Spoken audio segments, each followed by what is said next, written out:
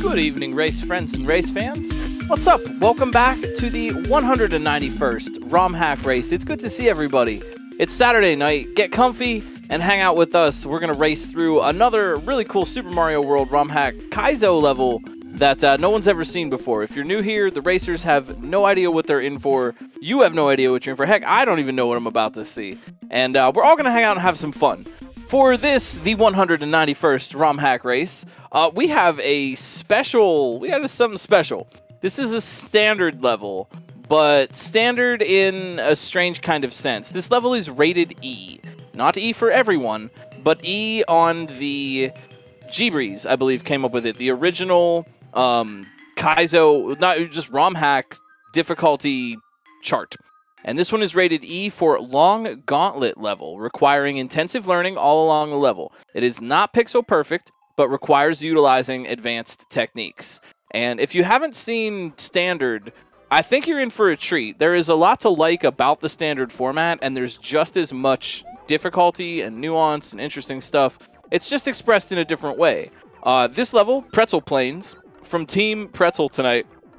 We will wait to reveal all the members of Team Pretzel, but Doc has given me a really good list, and there are some very cool names in this one.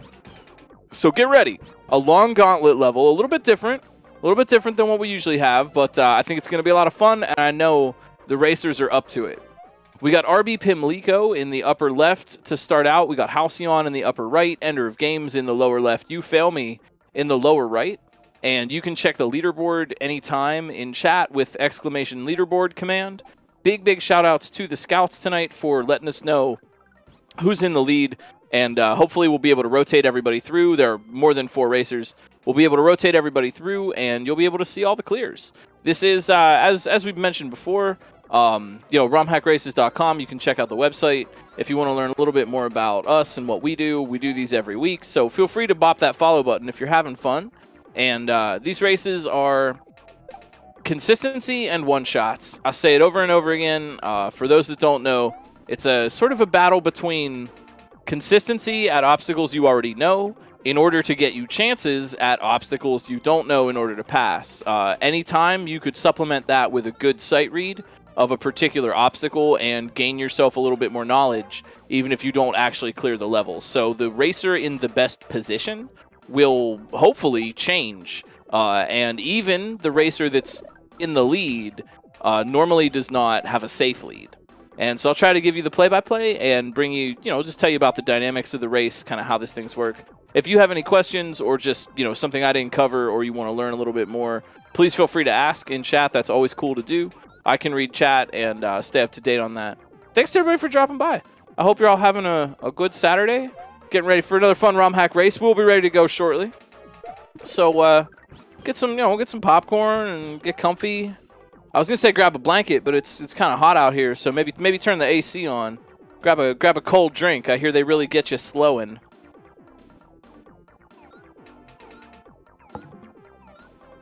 Oh, I'm Glitch Cat, by the way. I don't know if I mentioned that, but I'm sure most people already figured that out. But in case you didn't, hi, I'm Glitch Cat. I'll be bringing you the play-by-play. We are off. It is time for a race. Pretzel Plains. This is one of the levels of all time. It sure is. RB Pimlico, Halcyon, Ender of Games, You Fail Me, starting us out. Thank you all so much for the follows. We really appreciate that. We have some special Romhack race emotes if you care to drop a sub too. But we got a race, so let's do it. Pretzel Plains. Oh, geez. Now keep in mind, I also don't know what we're about to experience here. I am also sight reading commentary. So as we mentioned, this is a standard level, and so you're not going to see obstacles that are necessarily as tight as you would in a Kaizo. But keep your eye on RB Pimlico right now in the upper left with a pretty good sight read right now. Things in these levels maybe could be a little bit slower, could be a little bit more adaptable, but are going to be very difficult. And if you think that standard just means a walk in the park, you need to play more standard. That's all I'm going to say. Right off the bat, you see the racers jumping over that big wall of floating question blocks. Nice job from Ender of Games there, just clipping right through. Mario can clip inside those. If you're, it's like the red block from Bowser's Castle that turns on the light. you can also clip a pixel of your foot on that. So that's how they're getting through. They're doing a little clip jump and just kind of mashing the button to get up through there. But standard hacks tend to be a challenge of fundamentals very often. You fail me with a good grasp of fundamentals. Now here's the lower right-hand corner. You fail me on a read right now. Germ Dove, though, at the same place. Germ Dove. Oh, I think we needed a gray platform there. But Germ Dove in the upper right now. Most progress. Oh, a Chuck Gate. I don't know. This we have seen more and more stuff that blurs the line between Standard and Kaizo. They're sort of borrowing off of each other's homework more and more these days, which I think is pretty cool. Oh, wow. Germ Dove on some reads right now. This is great. Keep your eye on the upper right-hand corner. Germ Dove is taking a commanding lead here. RB Pimlico, though, not far behind, but they go down at the Chuck Gate. You fail me trying to catch up in the lower right, but it is all RB Pimlico right now.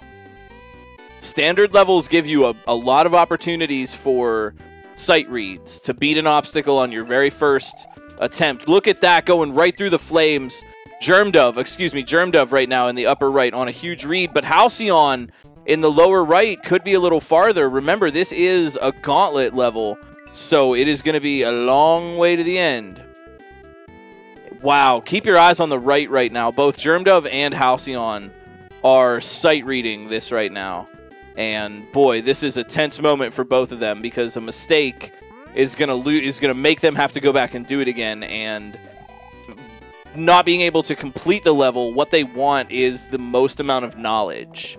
A racer will benefit here. Halcyon and Ender, Germ Dove, sorry, Germ Dove, and oh, Germ Dove takes the death. It's all Halcyon right now. So Germ Dove has that amount of knowledge. And it's Halcyon's job right now to try to get more knowledge. The racers don't actually know where each other is in the level. But speaking in terms of the dynamic here that's playing out, we're looking for Halcyon to accumulate more knowledge. Maybe that's a pipe in there for them to go in, maybe not. Halcyon is really taking their time here, which is probably a smart strategy, given that they'll have to get back to this point if they die. Meanwhile, Germ Dove trying to make it back, and this is where consistency really comes into play, because Germ Dove knows all this stuff, but can they be consistent enough? And Halcyon with the patience. Look at this. Keep your eyes glued to the lower right corner. Halcyon is on the read of a lifetime right now. Ouch. Ouch. That is tricky. That really takes the difficulty up a notch in that section, having to go for the P-speed or the P-switch timer, because you can no longer afford to hesitate and wait. You have to just try to read that. Good effort. But yeah, but now Halcyon has learned a little bit more, and that does put them in the best position right now as they try to get back, because every other racer is going to be presented with the same problem, right? Either one-shot that P-switch obstacle or die the same way Halcyon did, learning nothing. So Halcyon is in the best spot right now, but that could be overturned in an instant if somebody could get the read.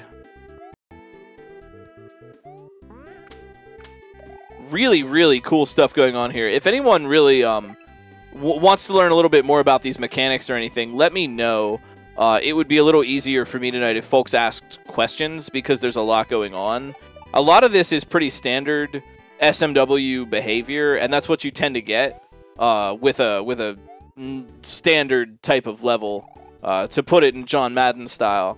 The hopping flames leave little dangerous fires in their wake, so you don't want to touch the little fires that they leave behind them, but you can spin jump on the main little hopping part of the fire. You fail me in the lower left-hand corner, trying to not fail right now because they are back at the P-switch section. And this is big knowledge and a big chance to make a move here and take the lead from Halcyon. Halcyon, though, working their way back. Working their way back. Wow, you fail me really trying to brain this out. Oh, yikes. Well, all right, they didn't quite get the knowledge, but we'll see. Tough move there. are a lot of the advanced techniques that would make a level like an E rating ones that Kaizo players would know? One would certainly hope so, given that these kinds of techniques are foundational to some parts of Kaizo. So I don't think there's any tech here that Kaizo players would be unfamiliar with. I think, if anything, what tends to mess them up in a level like this is more that some Kaizo players are used to very linear, single solution kinds of obstacles where you just go and do the next thing, and then you land and do the next thing and do the next thing. And this gives you a lot of freedom of movement. Freedom to move around and wait and hesitate, find the opening. And that freedom can mess up a player if you've only trained on the linear, very regimented kind of obstacles that Kaizo has. Look out for Halcyon. Halcyon in the lower right has gotten back. They've got the P-switch. They're up. And now they get a second chance. So that's what that knowledge does, right? Because Halcyon had that knowledge. Here they are again. Second P-switch, but the chuck is in the way. Oh, this is terrible. What are you going to do? They made it. Wow. Okay, that was by some frames. Halcyon on a read right now. Beautiful drop kill for that chuck. This is really great, but now Halcyon needs to move. Needs to move fast. They knew it. That was good hustle, as they say in soccer. Good hustle from Halcyon. And again, Halcyon gets the knowledge. So Halcyon maintains the lead because they know what's coming up more than any other racer on the board right now.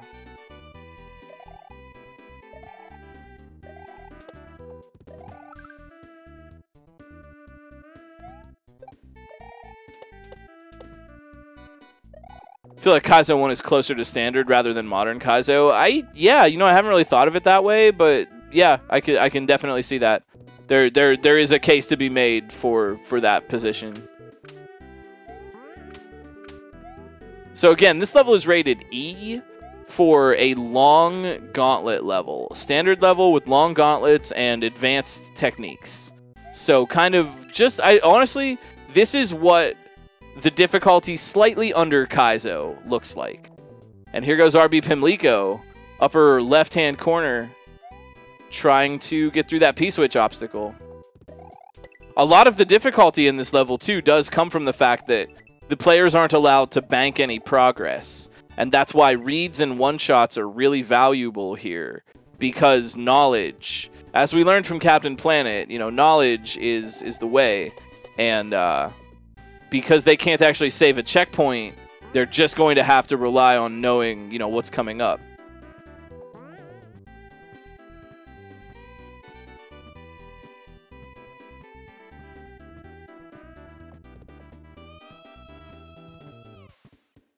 Germdove dealing with that Chuck 8. RB Pimlico, yo, just thinking about it. Honestly, it's a smart play. Consistency. Well, honestly, consistency or reads could win it here, and that's what makes these kind of races really interesting. I think standard, sometimes more than a Kaizo level. A standard like this. Here goes Halcyon in the lower right. They've got the switch. They've got the knowledge, so watch out. RB Pimlico and You Fail Me at the same section. Oh no, but Halcyon's got a problem here. They got it. Nice jump. Nice jump. They kicked that Naked Koopa over, and it was blocking the path, but they made that with a really nice trick of momentum. Nicely done. Oh my word. RB Pimlico in a rough situation here on the upper left, but Halcyon, can they make the reads? Halcyon? Oh my word. Oh my word. The presence of mind. That's a well-deserved H. Good checkpoint from Halcyon. RB Pimlico going down in the P-switch. The actual freaking presence of mind to grab the other grab block. Because they might need it. Because you don't know, right? You have no idea. You might actually need that. The presence of mind on a P-switch timer during a race to grab the extra grab block. Even though they didn't need it, that was just really brilliant presence of mind. And yeah, it almost cost them. It almost cost them, but they would have gone down in a spectacular way for trying to get that P-switch. That was very sharp. What in the world is this? What in the world? What in the world is happening here? You're all watching the same thing I'm watching right now. I don't know, but these clouds are acting as one-ways, and the tan circles are sprite destroyers. Looks like Halcyon has a good idea. Yeah, breaking the 2 blocks by moving around and opening this section. Opening the way. So Halcyon definitely just kind of taking their time right now. Oh, was that a cheese? Aha, they cheesed it. Oh no, they didn't cheese it because those Lakitus are throwing Spinies. Nicely done.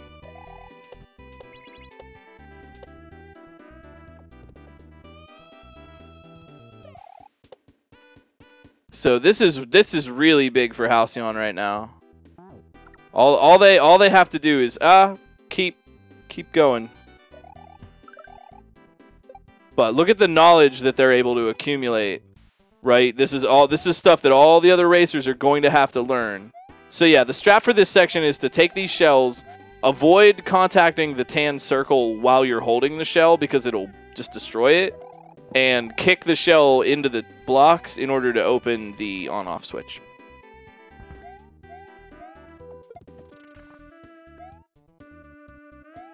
What in the high Mari heck is this?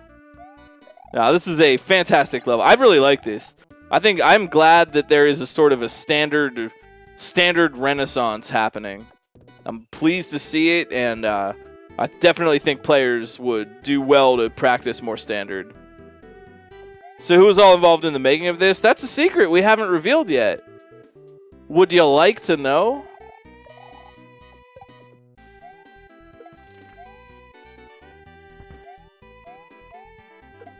Germdove trying to figure out what is going on here.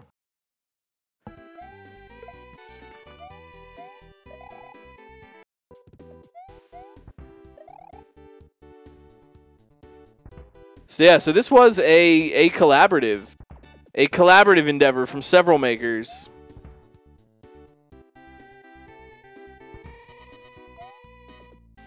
You made this? I made this.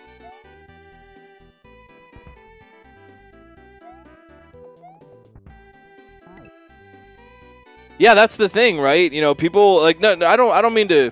No offense. I seriously mean no offense, but standard presents a different set of challenges and obstacles and solutions, physical solutions. There's Louis Duce. I'm sorry, excuse me. Louis Duce, lower left, also making it to the checkpoint. Sorry, it is Louis and Halcyon right now, the bottom of the screen, battling it out. Louis getting a shell stuck in true Louis Duce style.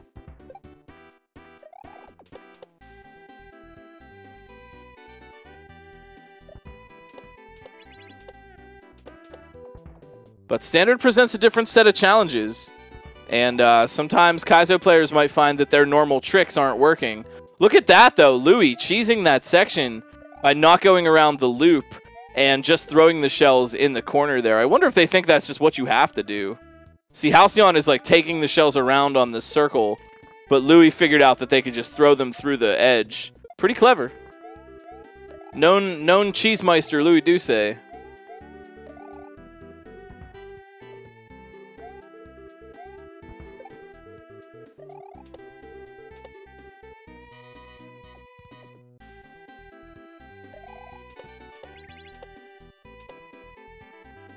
No wins yet, but Louis Duce in the lower left and Halcyon in the lower right with the most progress.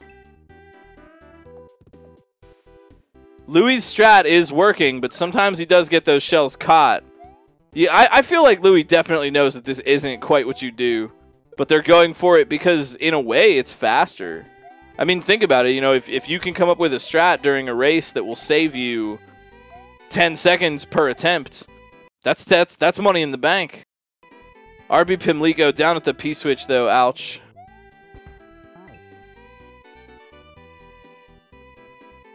I like to see that we have a tighter race, though. Louis and Halcyon both kind of neck and neck right now.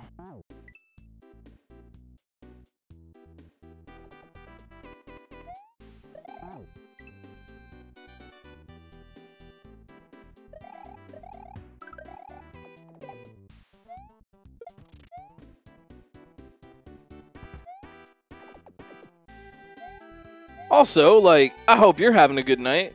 Thanks for making Romhack races a little part of your Saturday evening. We do these every week, 8 o'clock. If you're having fun, give that follow button a boop. Come join us anytime. You can check out romhackraces.com for more information. There is a way to see the rankings, exclamation leaderboard. But since there are no completions yet, there will be no names.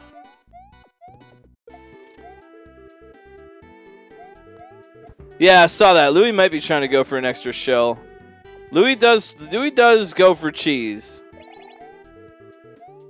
If Louis is always kind of trying to think outside what the level wants. Sometimes that works, sometimes it tends to create, I mean that's the double-edged sword of cheese, especially in a race situation, is you might end up trying so hard to cheese something and you wind up just wasting the time for that. Halcyon, this is now a read. Halcyon in the lower right. A brand new section they've never seen. Good presence of mind. Yo, tossing the key up, just playing it safe. They need that key on the on-off switch. Oh! Yikes. Didn't play it safe at that moment. An up throw spin jump would have been a safer play there, but I think they were trying to rush it a little bit.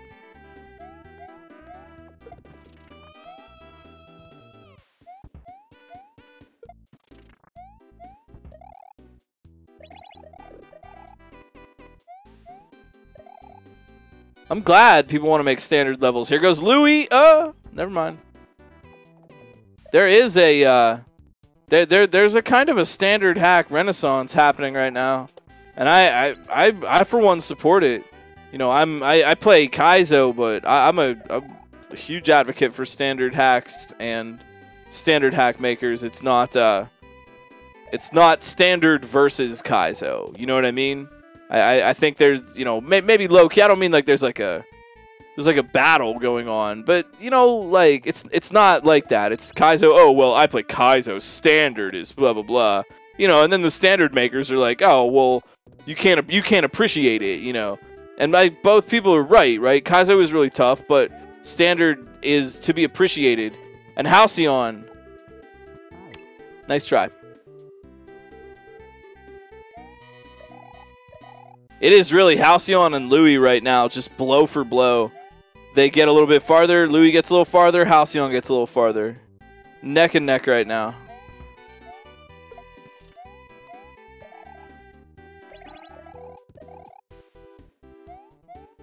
Louis Duce in the lower left and Halcyon in the lower right. Currently in the lead.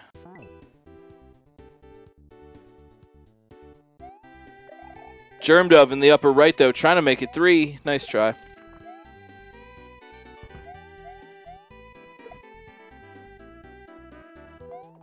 Ah!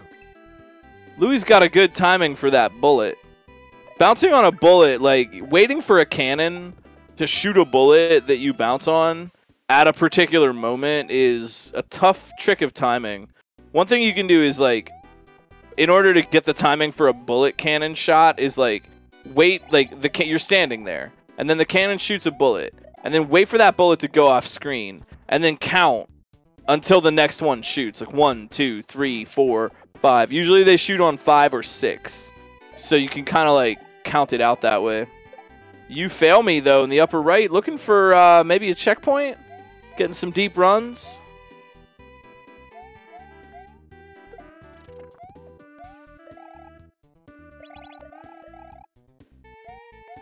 Oh yeah, you fail me, playing like they know what this level has.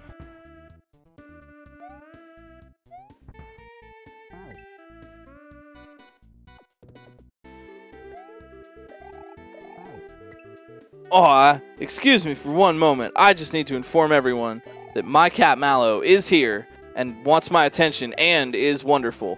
Louis Duce in the lower left. Big reads. This could make the difference. This is where Halcyon died last time. Louis Duce. Oh, no, I'm sorry. Halcyon got farther than this. Right, this is where Halcyon died last time. And Louis is through. This could be it. Big reads. What's it going to be? Louis Duce. Oh. Oh, no. Oh, no. They have learned. Louis has learned something important. Oh, that's a cool obstacle. I see how that works. That's a cool obstacle. You have to keep jumping on the slopes in order to not despawn the shell. That's a cool obstacle. I really like that. We are going to do a... well, we're going to wait a little bit, but want to reveal the makers for tonight. Team Pretzel put this level together for us. We really appreciate their efforts.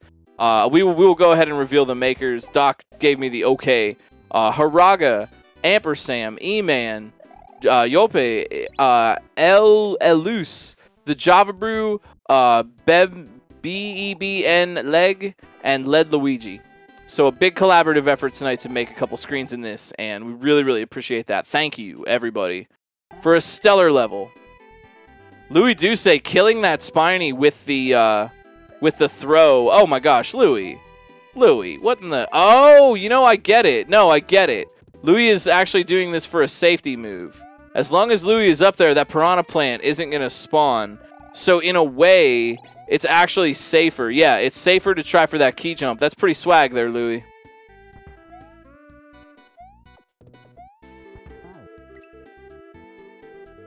Louis Duce, hey, back again. And yeah, now Louis with the knowledge, taking the lead from Halcyon. Okay, hanging out right in the middle. Yep, by standing in the middle, the shell isn't going to go off camera too far. And Louis just watching out for that camera position. Watching out for those slopes. And there's more. Okay, Louis with a bomb timer, kicking it forward to reset it. That's good presence of mind. That up toss. Great reads. Oh my gosh. What? I'm speechless. That was a phenomenal jump. That was actually a phenomenal, absolutely phenomenal jump. That was really, really good. Please clip that. That was a phenomenal jump to win it. Absolutely amazing. That was style and skill like I am honored to see. That is great. I am glad to live in a time where we get to watch the gameplay from such titans as Louis Duce. That was a spectacular jump. Was that cheese? I don't even know. I honestly don't even know. Like, were you supposed to just die in that pit and something else would happen? I actually have no idea. I honestly can't even tell you. The makers would have to tell you that. No idea. So Louis Duce with the consistency, taking it out from under Halcyon. Is that it? Is that it? There is an invisible floor. I guess we'll find out when the next racer gets there. That was such a good jump. That was like the horizontal distance of that jump given the ceiling is the farthest amount of regrab you could have possibly made. That was if you clip that as an example of just like a stellar regrab. That the clutch moves where it counts. That was really good. That was really good. I try to celebrate the achievements of all the racers. Everybody's doing splendidly. But in particular, that was a really, really good move from Louis.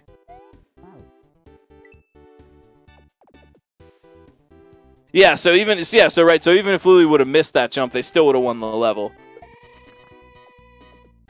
That was freaking stellar. That was stellar. I've seen some good reads and stuff. And that is 4 in a row. Louis Duce now working on 4 in a row. The record would be 7. If someone would get 7 in a row, they would, I think, tie Nexus for the weeks in a row world record. Oh, was that 5? Well, okay. So Louis Duce now looking for the actual Romhack race streak record in a week or two. We'll see how it goes next week. If Louis can keep the six Pete.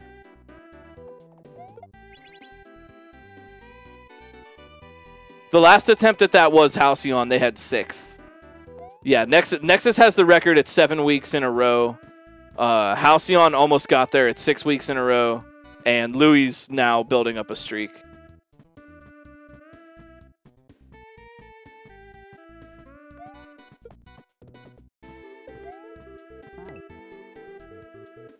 Halcyon looking for that up throw. And everybody else on the screen, B2, You Fail Me, RB Pimlico working on the first section.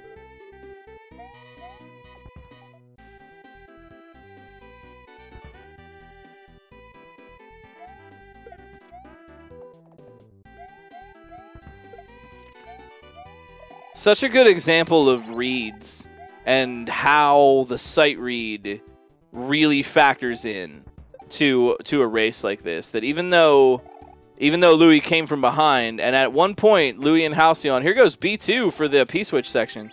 Even though at one point Louis was behind Halcyon, by being consistent and just like getting chances at that and reading that last obstacle, they were able to make it through.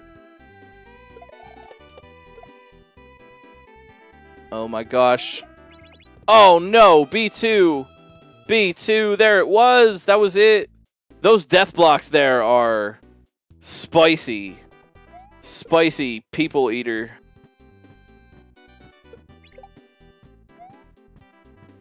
Halcyon, lower right. Ah, about to learn about the shell.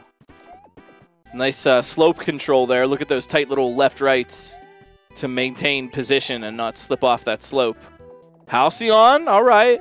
Now here it is. Here's the chance. Ha. And that's rough, right? We're watching good players. Keep that in mind. You're watching talented players play other talented players.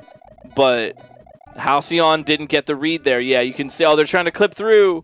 Oh, good try, Halcyon. They might get it. Are they going to get it? There's an H. Yo, You Fail Me. You fail me with the H. Well done. Well done. Oh, they got it. Halcyon. Oh, some style points there. Using that block to clip through, but it does them no good because they need the bomb. But look at the value, right? Not to, like, compare, right? Halcyon and Louis are both very good. But look at the value. That could have happened to anybody, right? Halcyon could have got it. Louis could have got it. Look at the value of the read. Everything Louis did after getting to the bomb was a sight read. And see how much that helped out, right? Louis could have easily died, and they'd still be kind of tied neck and neck right now. And, you know, Halcyon could have got the read before. And I think that's something that just makes these races very cool and dynamic, is that it's anybody's game, right? Like, we're looking for Halcyon for second place right now, an obvious contender for second place. But You Fail Me could read some of these obstacles super fast and switch it all around like that. So you never know. You never ever know.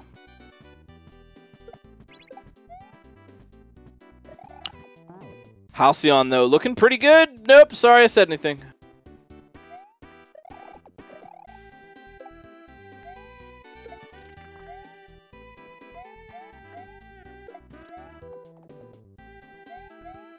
Boy, this is making me really want to get a pretzel, man. I love pretzels. Pretzels are awesome. Aunt Annie's pretzels, as are commonly found in airport terminals and malls. Oh, man. Best ever. These pretzels are making me thirsty. Who's in Team Pretzel? I'll read the list off again. Haraga, Ampersam, E-Man, Yope, Elus, the Java Brew, B-Ben Leg, and Led Luigi. Really appreciate the efforts of all these fine makers tonight to bring us a super fun Romhack race level. I think this is great. I did really like this level. I'm glad that the standard renaissance is alive and well. What mustard would go good on a pretzel? Well, you see, friends, you'll often be told that Gordon's average yellow mustard is the superior mustard brand for pretzels, but discerning Kaizo Romhack race fans know that Da Vinci's fancy yellow mustard is the only choice. Since 1874, Da Vinci's Fancy Yellow Mustard has had more fancy and more yellow in the bottle than any old bottle of Gordon's average yellow mustard. So next time you're enjoying a delicious pretzel, reach for a jar of Da Vinci's Fancy Yellow Mustard, the only mustard certified by the Pretzel Commission to go on all pretzels across the world.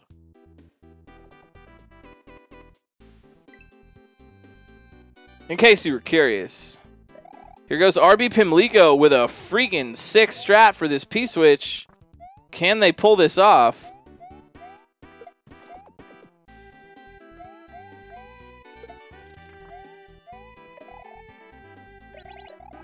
RB Pimlico, lower left-hand corner, contemplating life.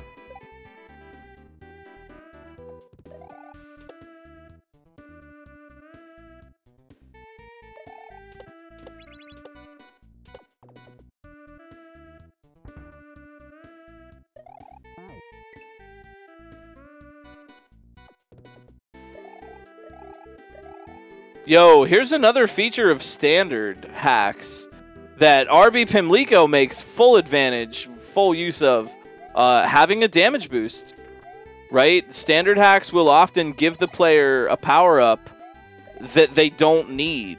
Kaizo doesn't tend to do that, right? Kaizo, like, one of the things of Kaizo is that it specifically won't do that.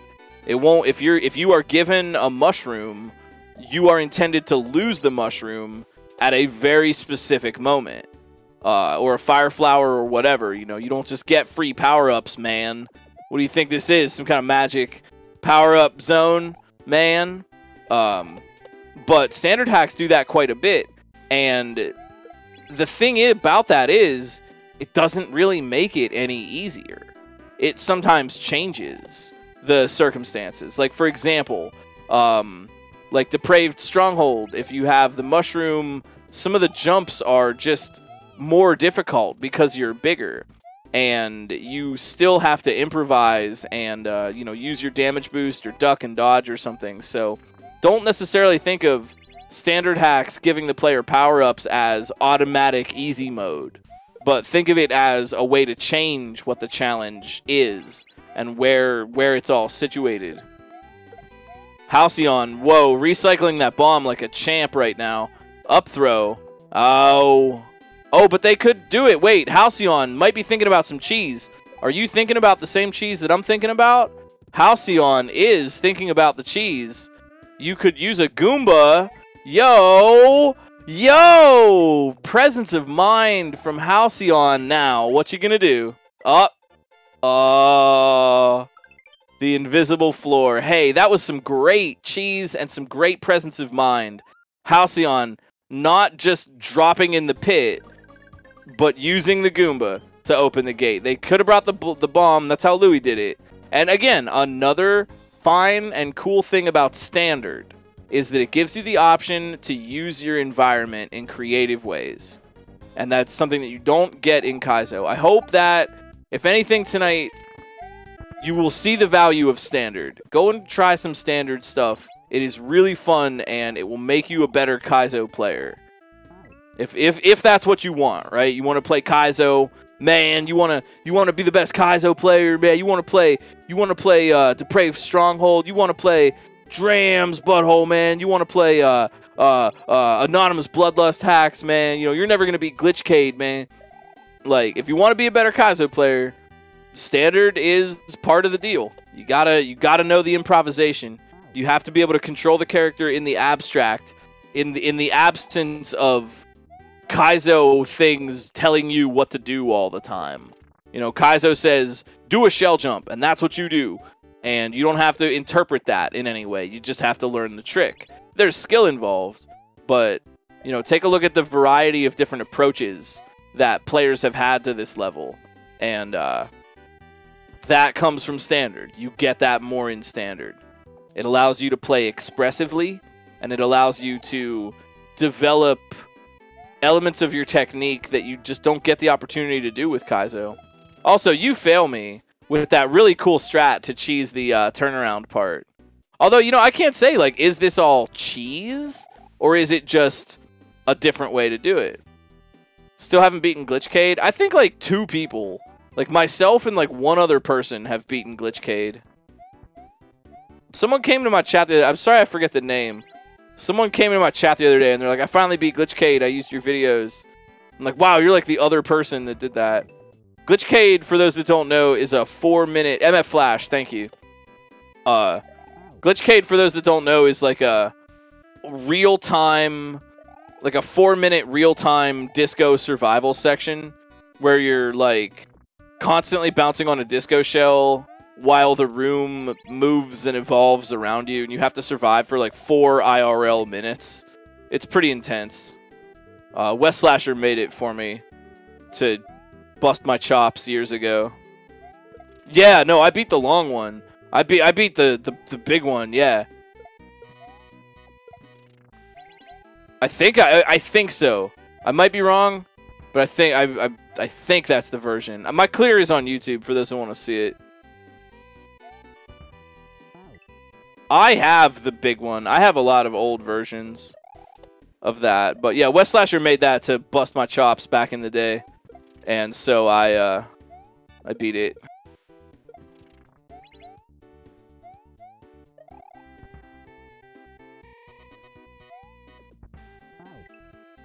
It's really, honestly, I think Glitchcade is really fun, but disco surfing is inherently tough on the hands.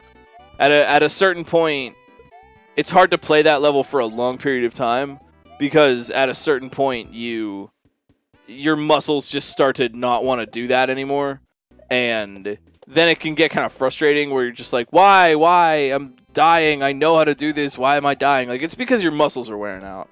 RB Pimlico, what are you thinking in the lower left here? RB Pimlico, oh my gosh, I know what they're thinking. Oh my gosh. Oh my gosh, wait, no way. No way. Wait, no way. All eyes on RB Pimlico in the lower left. They have a thought. They have a thought here. What are you doing? What are you doing, RB Pimlico? What are you doing? Oh, they skipped it. Oh, I see. Wait. B2 trying for the checkpoint. Oh, I see. They skipped it. Oh, that's smart. I don't know if they realized what they did though. I'm not sure they realized what they did. Yeah, they skipped it. By flipping that switch back, they skipped the whole turnaround part. That's pretty clever. I love these standard races, man. You get to see different approaches. You get to see different gamers playing the same level in different ways. And when you got different gamers playing a different game, then, well, you got a diverse game community.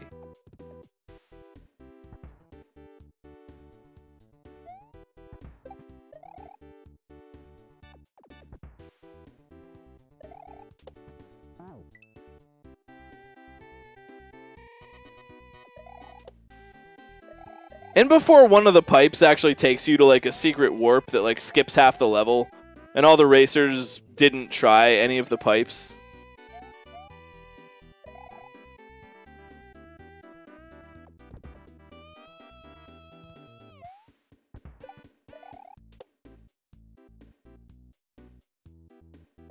That'd be kind of funny if there was a level that, like, was kind of like a standard race level where you had to, like, find the path.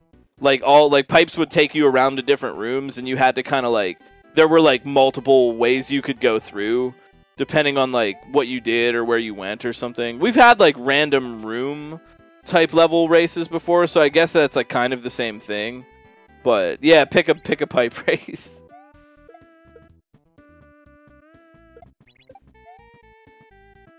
Everyone, I would like to give you an update that my cat Mallow is here and wants my attention because he is a good cat and also is adorable. I'm sorry, I can no longer look at the race. I now must give him a scritch because he's a good guy and that's what he wants. I'm sorry, everyone, but I am a professional cat petting enthusiast now. My ROM hacking days are over. I must now pet the cat.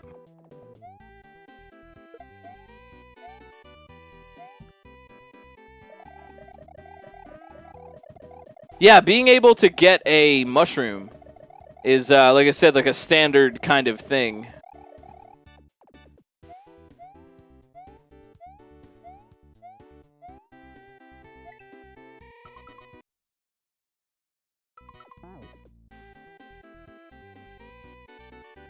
Yeah, I do. I feel like RB definitely understands what they're doing in skipping that. It's clever. It's a clever play.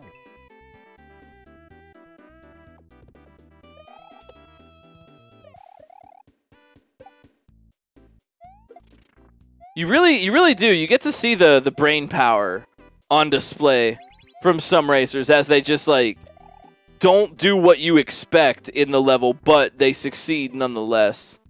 Oh, tough jump for RB.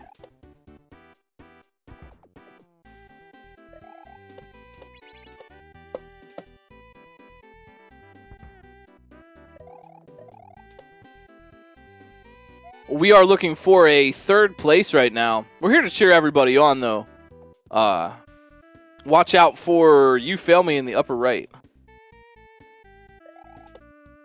They are, Ampersand. And, you know, the only thing that really prevents us from doing more of that is, like, lack of levels. You know what I mean? Like, I would love to see more interest in this kind of SMW hack because it has a lot to offer that I don't think we're taking full advantage of as a community. 8 more still racing tonight. We got B2DE, we got You Fail Me, RB Pimlico, and Ender of Games right now. If y'all want to learn a little bit more, if you're just joining us and you think this is cool, or you think that these racers look like scrubs and you could do it better, head on over to romhackraces.com, our official website. And we got all the race levels. You can download the patches and try them out. You can sign up for races if you want to volunteer and help us out behind the scenes. That would also be great. And you can find all this and more on romhackraces.com. Home of romhackraces.com. It's romhackraces.com. Catchy song. I made it up myself.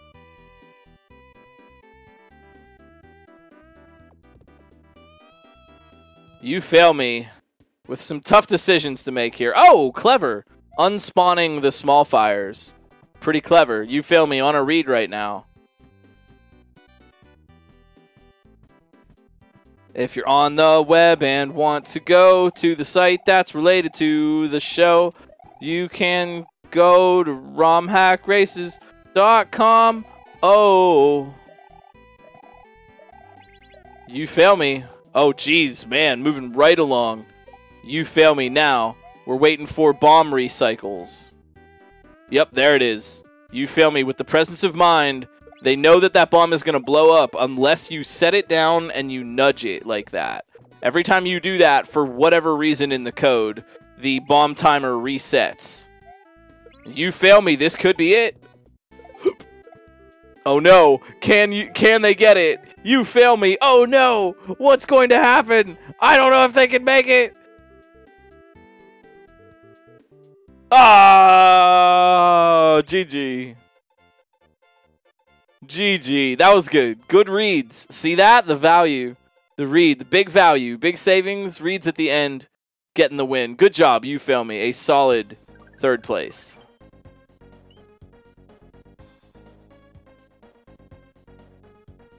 Fun level. I want to play this one myself.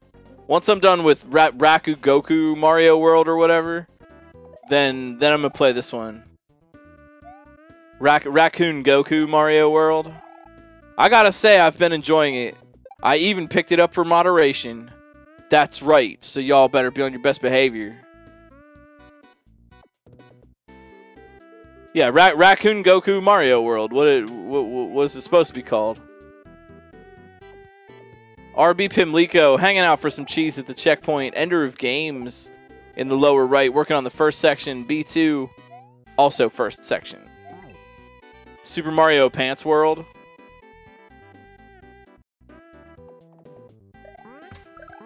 We got Germ Dove in the upper right. We got B2, RB, Ender of Games.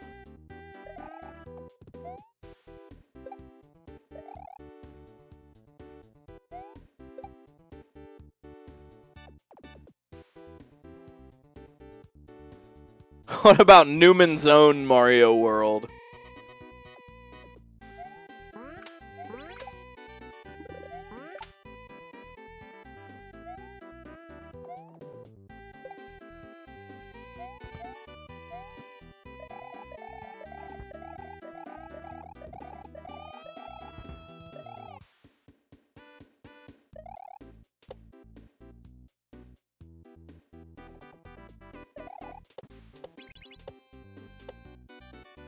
If dog had powers, or if my cat had powers, I would just hope that they would remember all the times that I fed them and took care of them. If my cat develops laser vision, I hope he likes me.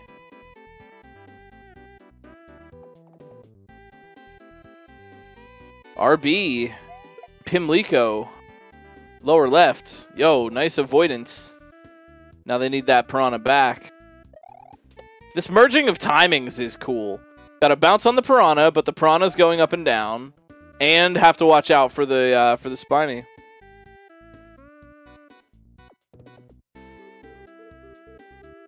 Laser vision. If you've ever seen like a laser pointer, or like one of those green laser pointers, it just means that you can shoot them out of your eyes by like blinking to turn it on.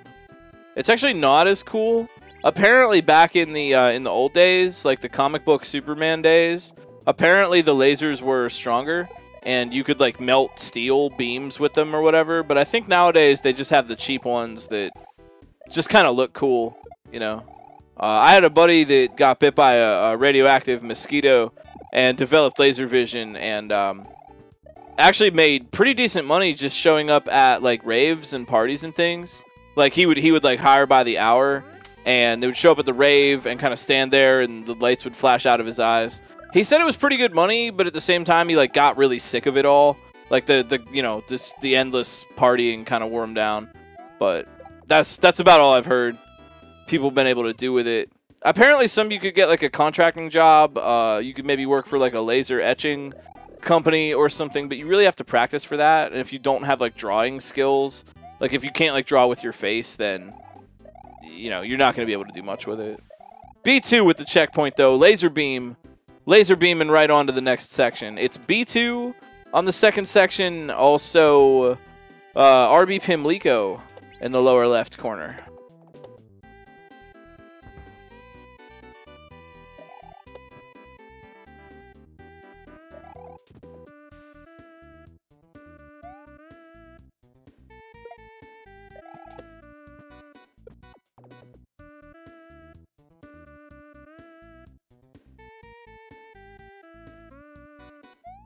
Yeah.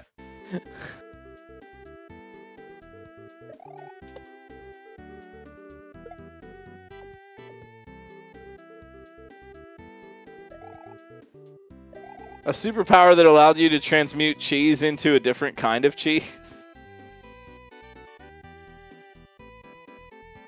That's like both useless and kind of helpful at the same time. It's certainly not a power that would backfire on you. GG, you fail me. Well played. Good job for the third tonight. Great ending. I do remember the chocolate touch. Is that kid that turned everything he touched into chocolate. It was like King Midas, but he was chocolate. Chocolate Midas. Chocolitis, they called him. RB Pimlico looking to touch some chocolate. Well, if it turned into Limburger cheese, you could just touch it again and turn it into something else. You know what I mean? Like, in a world where you generate all random possibilities, you're fine. Yeah. There were some other folks that tried that clip as well. Looks like RB Pimlico is going to try for it. Oh! Whoa! Man, we have seen some swag from players tonight. RB Pimlico with that nice clip jump through the slope. You can do that if you jump at the right angle, but now learning how to use the bomb. Was your shell strat after the midway cheese? Yes, it was. In a manner of speaking. As much as you can cheese a standard level.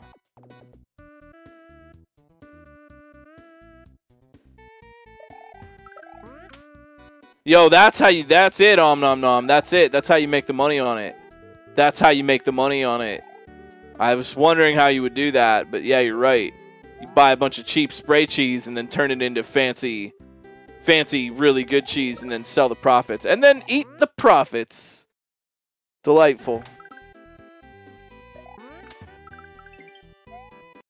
Yeah, if you jump at the right angle at a slope, kind of like following the angle of it, you might clip through. RB Pimlico's got some really cool cheese for this part, but I'm starting to wonder if it's more trouble than it's worth. Right? The part that RB, I mean, they can play however they want. If that's what you want to do, you do it. But economically speaking, they're now like dying to make some attempts at that. And I wonder if it probably wouldn't be faster just to actually do the strat as intended, but it's working out. Yeah, it's a slow strat, which is the kind of thing you have to balance in a race sometimes. If you're racing, some people just race for fun, just, for themselves. Like, that's also valid. But if you're racing to race, like, at a certain point you have to ask yourself, am I just wasting time doing this? Yeah, it's working, but at what cost? But who knows? I mean, they're getting through. All it takes is one good run.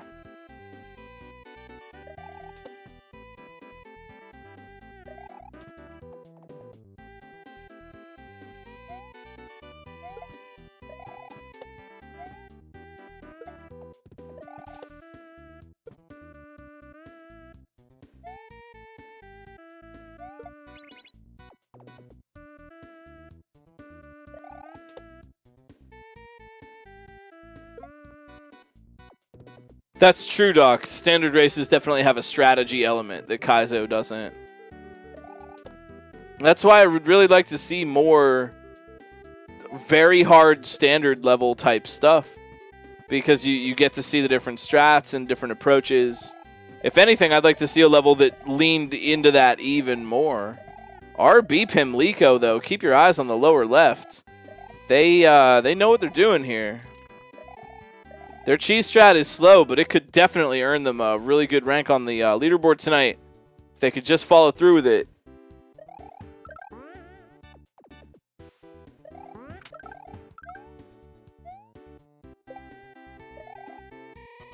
Yeah, I was going to mention that, Dark9.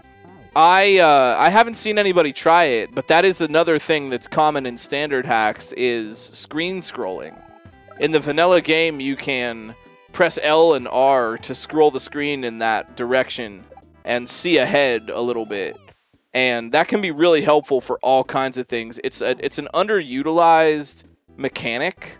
Often Kaizo hacks will just disable it in the first place because you can create a lot of cheese with it that you could spawn something early, you could spawn something late. Primarily, aside from looking ahead, screen scrolling is used for spawn manipulation. Yes, absolutely. You can, just manipulate cycles, cause something to spawn earlier, later. You have a interesting degree of control over the spawn using that kind of scrolling. Standard hacks often don't get rid of it. This level did disable it, apparently. But very often, standard hacks won't get rid of it, and you need to use that as a tool in the toolbox. Be aware of that. And, spawn manipulation isn't just a property for LR scrolling. Spawn manipulation can be done just by moving the camera. So the more focus you can have on the way that your movements affect the camera, and then the way the camera in turn affects the spawn of sprites or cycles. Maybe you want something at a different cycle, so you want to spawn it earlier or later, because if you do that, the cycle will be more favorable to you. That's just camera and movement manipulation. So being aware of that is, I think, more of a standard thing, and it's, no offense, Kaizo players, but it's an area of, I think, deficiency in some cases in Kaizo hacks and in Kaizo playstyles, that spawn manipulation is not properly used or considered when it really ought to be.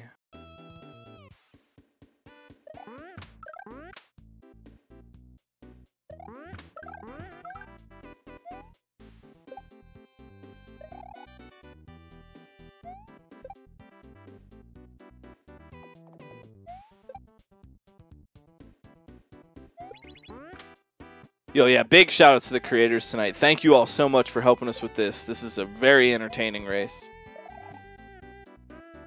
And I hope you're all having a comfy night. Having a, a relaxing Saturday. A day to not work and hang out. Have a snack or something.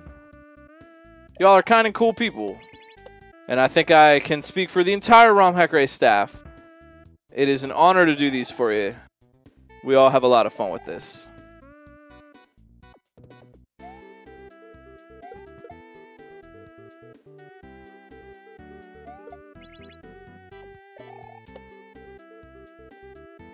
Big shout outs as usual to Dr. No running the restream, lighting the restream jackpot, running that for us, and D to the fourth helping us out with the website and the leaderboard. She is an amazing human being.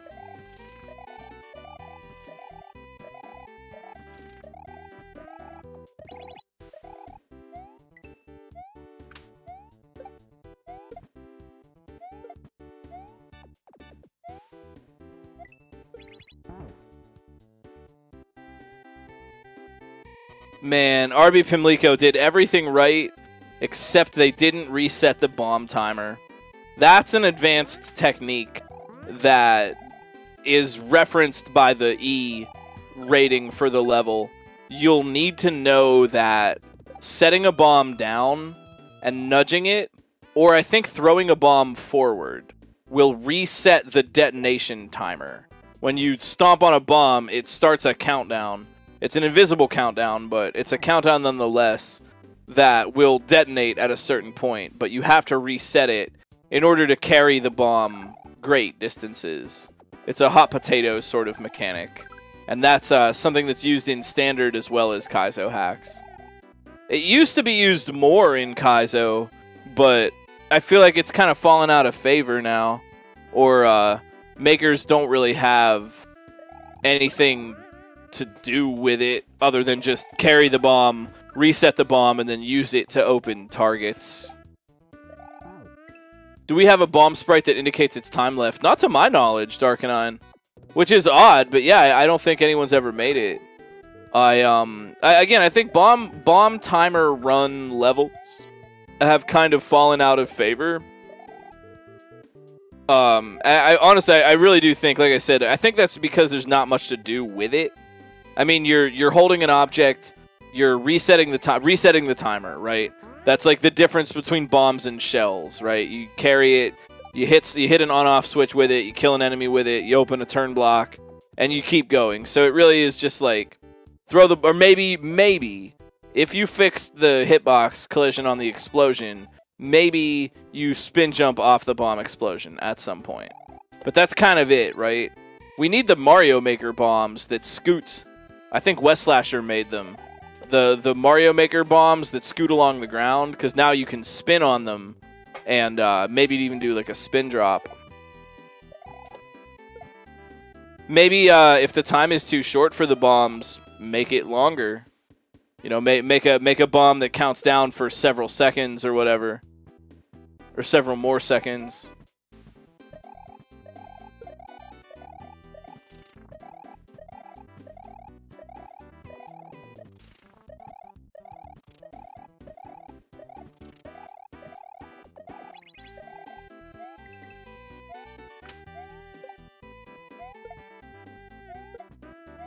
RB. Watch the lower left. This could be it.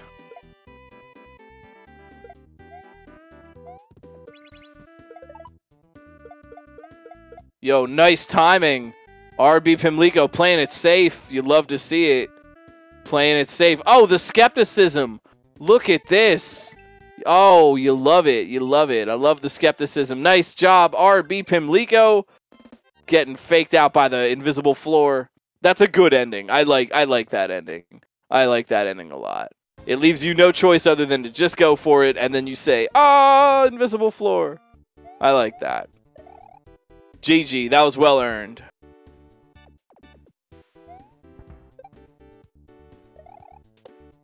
Man, splendid level tonight. Splendid. Nathan MG joins us in the lower left.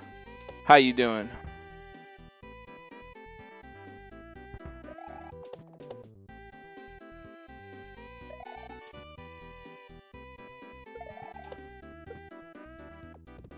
Thanks all once again for making Romhack races a part of your Saturday night.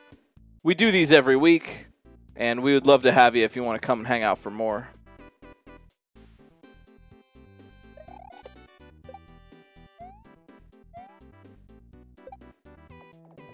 Yo, GG, RB. Well played.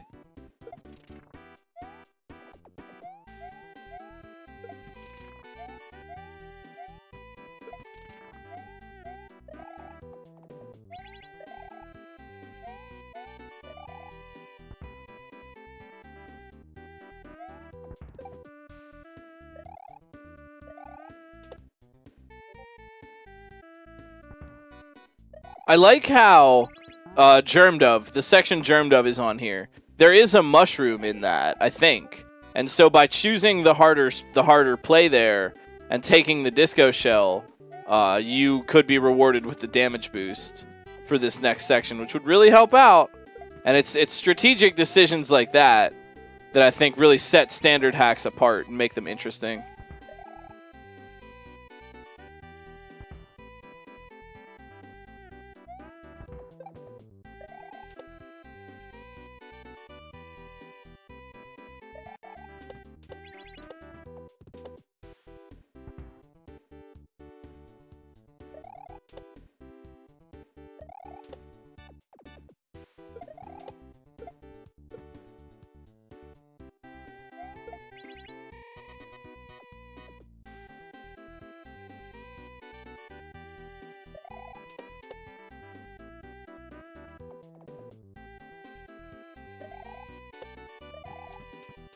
I like the long run for the Chuck 8 that Germ Dove is doing. You have to get the Chuck to jump from far away and then run up to it. It forces a different kind of timing as opposed to your standard Kaizo Chuck 8.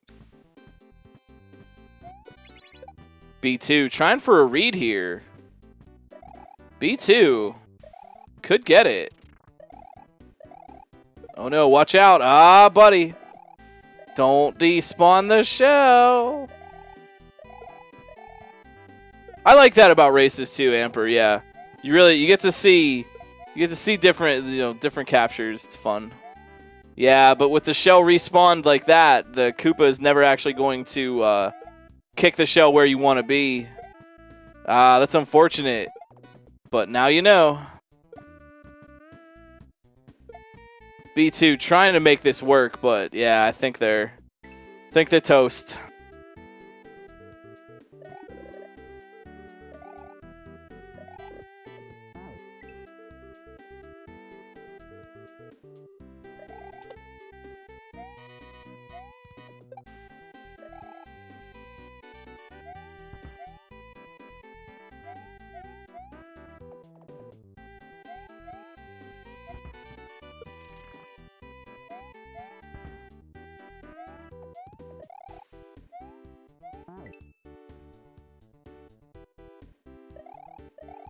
And Nathan MG with the incredibly purple layout.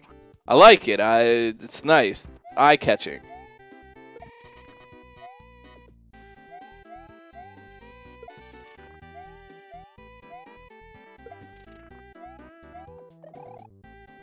One thing that I'm not seeing people do, which I think you can, I'm right, you can spin jump off green beans. And that would make that green bean section a little bit easier because you could aim for the spiny instead of trying to avoid it. That can be a strat, really, like lean into the danger. If the spiny is blocking your path, don't try to avoid it. Try to land right on it. You know? It's an offensive MO for dealing with some obstacles.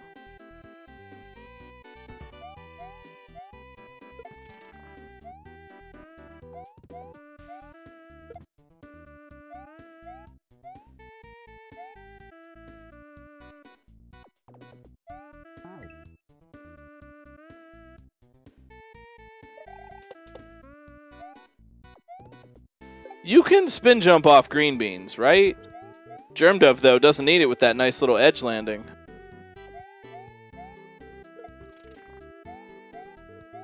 That's a very classic Mario thing. I've been talking about that playing Raccoon Goku World. Jumping and landing. There's a piranha plant sticking up out of a pipe. Jumping and landing on the edge of the pipe in such a way that you don't actually die. Can you not? I forget now. I actually forget. Can you spin jump off green beans or not? I know blocks is the frame perfect thing, but I thought green beans you could just do it. Maybe I'm wrong. Maybe I'm thinking of springs. You can for sure spin jump off springs. Yeah, I think I'm thinking of springboards and not green beans. But yeah, that the pipe edge landing is classic Mario. I mean, you know, we were doing that back in the day before there was any Kaizo. It was a cool skill trick to be able to do that. That's a very classic and helpful tool to have in the toolbox for playing standard hacks, is getting a good feel for how to do those edge landings. Same thing with thwomps. You could also land on you could like stand on the edge and not get killed by the thwomp that's like landing in the same spot. Nathan, MG, lower left on a try. What are we going to get here?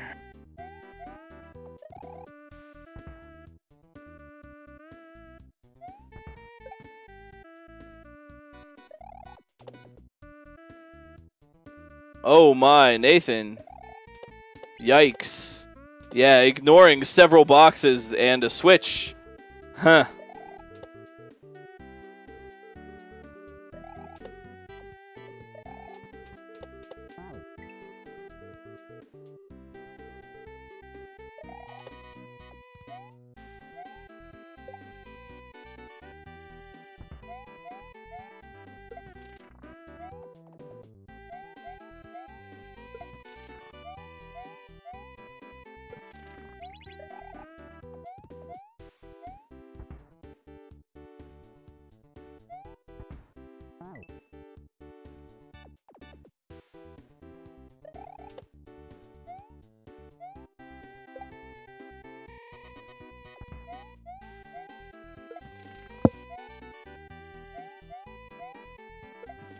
Oh, well, you know, I hope everybody's feeling comfy. I don't know. There's only so much play-by-play I can give on exactly the same obstacles, but if you have any questions or want to learn a little bit more, please feel free to ask. That's completely cool. It's not a bother. I hope you're all having a great night. Thanks for being a part of the race.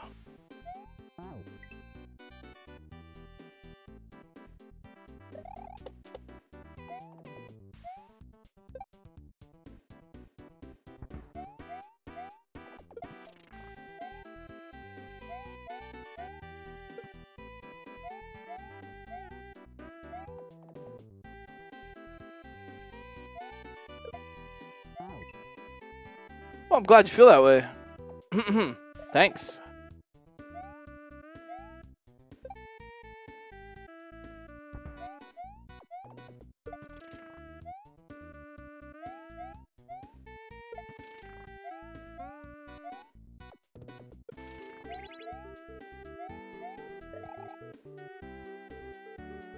I think B2 has finally gone back to, yeah, doing the actual strat. I think they finally made the call that that was costing them a little bit too much time.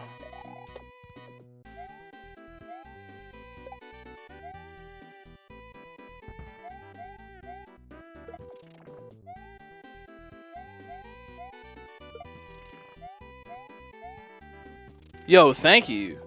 Thanks for lurking. We really appreciate that. This is super fun to do every week. I very much look forward to it.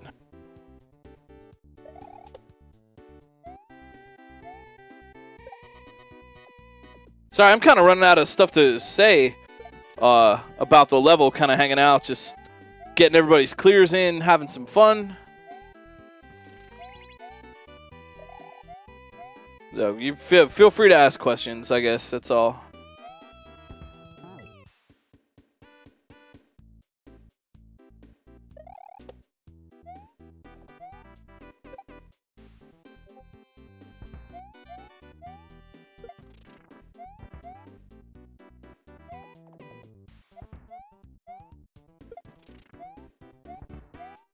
Oh, how are you spending your Saturday night there, friends? Besides watching Romhack races, of course. What is a regrab? Ah, good question. So a regrab is a weird term that we basically use to mean a jump where you press the button twice. You're re-grabbing the button. What this does is it exploits a property in Super Mario World that was really just there to help people out and make the game easier, but it sort of accidentally creates really nuanced physics. A regrab exploits the property that Mario falls more slowly, will descend more slowly when you're holding the jump button in the air. And if you're not holding the jump button in the air, you will fall more rapidly. And so using trickery, you can exploit this property to give yourself a jump that has a wide horizontal distance, but a low vertical. And you can design situations that only work if you do a jump like that. So you jump up into the air, and then you let go of the button in order to get a lower jump, a lower vertical, and then you re-grab the button or re-press it, and that causes you to fall more slowly, causing the descending arc of your jump to be wider. And it helps you clear wider distances and have more control over your motions in the air. And that's a regrab. If you want, I have a tutorial video on my YouTube that explains a little bit better in more detail. We got Schema Tuna coming in here in the lower right. First time racer with a freaking H to their name. I like to see it. And oof. Oh no, sorry. They are working. Yeah, Schema Tuna in the lower right with the H. Germdove trying to get the H. So close. B2 almost there, and Nathan overdue, I feel.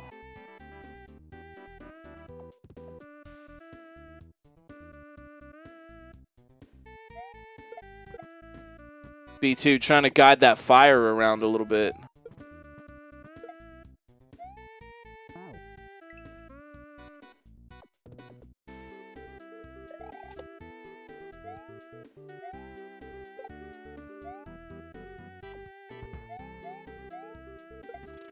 Yeah, thank you. A regrab is, yeah, essentially it's just a double press jump, but there's a lot of articulation involved. You know, you could think of regrabs, honestly, and maybe this is a bad analogy, but regrabs are kind of like vibrato. If you play guitar, you press down the string and you wiggle your finger a little bit to make it go and kind of get a little vibrate on the sound. It's vibrato. Regrabs are like vibrato.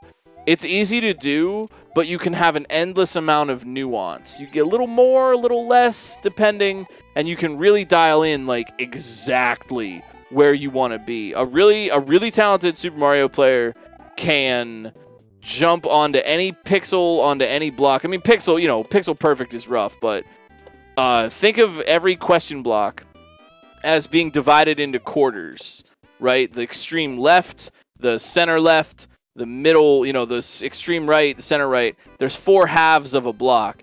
A good Kaizo player, a good SMW player in general will be able to land a jump on any position. You name it, left side of the block, they can hit it. Right side, they can hit it. Anywhere, any position, you can just hit that jump.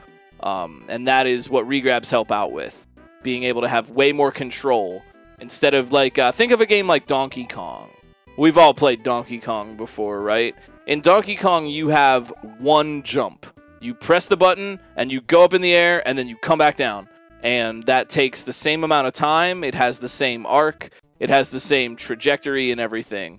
You just get that one jump. The more control you have over the height, the trajectory, the momentum that you're building up, the more articulate and nuanced you can be. And Mario World has a surprising amount of that. More than you'd think. Or maybe not. I don't know. I'm not you. B2 on the slopes. Schema Tuna. I'm not sure. What are they going for here? Oh, tricky. That is a cheese. Oh, that's a tricky cheese. Yeah, they run through they get P-Speed and they bop the block on their way. And that also lets them skip the roundabout section in a faster way than B2 was doing. Pretty cool. Nice job, Schema Tuna. First race, but really making a great show for it. That reminds me, yo, go and follow the racers. There are fantastic people playing fantastic Kaizo games in our community, and they would love to see some friends in chat. They're getting their names out there, showing off their skills, and I think that should be rewarded. B2. B2, trying for that same cheese? Trying for that same cheese. All right, well, good luck. They are committed to skipping that roundabout part. I got to respect that.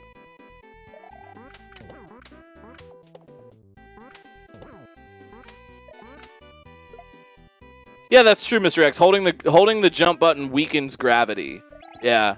You can I like to think of it like a parachute. Think of regrabs like a really crappy parachute that Mario has. Like basically just an umbrella. It's not really going to stop your fall. It's like a parachute with holes in it. But it will help you slow down a little bit. So, think of like regrabs like deploying a crappy parachute.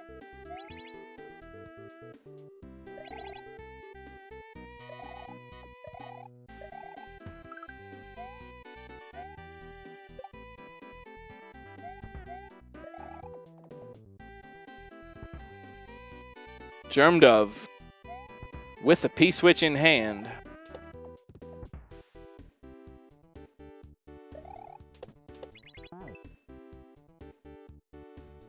What in the heck?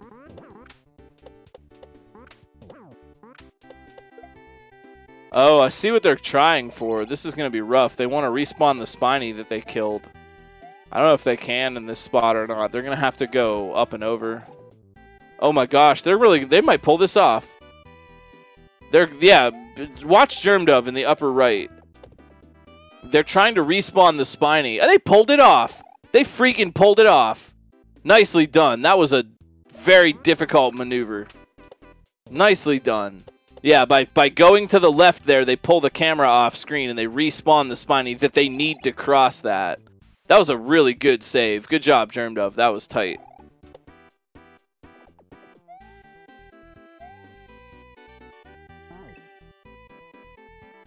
Oh, wow. The presence of mind. Look at this, dude. Hold up.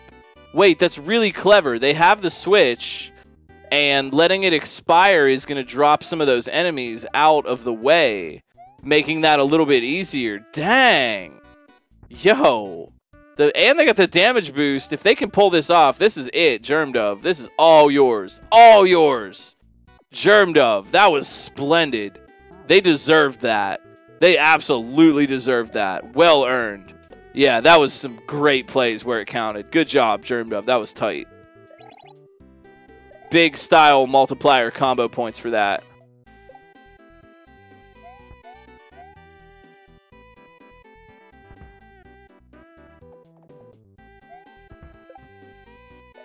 So that's the H. Germ Dove moving on.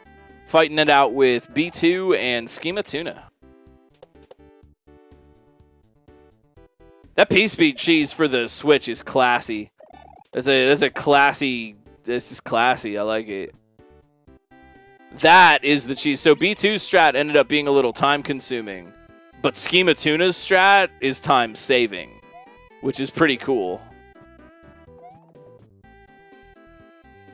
So Schema Tuna is actually saving time per attempt, right? That if unless you're doing that strat, Schema Tuna will always be able to cycle attempts faster than you, which is great for a race. A strong player, welcome.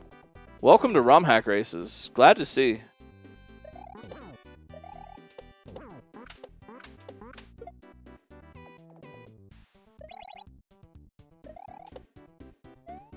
A standard level really lets you kind of get into the weeds with players and see the individual moment-to-moment kind of clutch things that they do. You see less of that in a Kaizo race.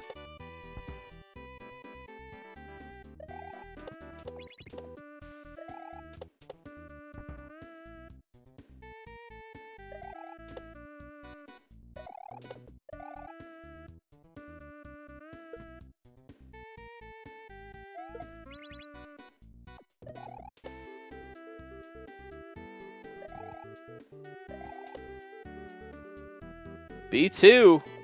Getting consistent, man.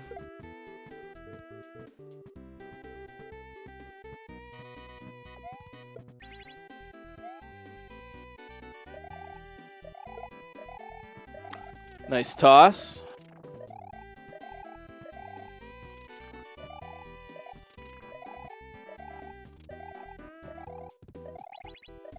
B2 trying to stay alive.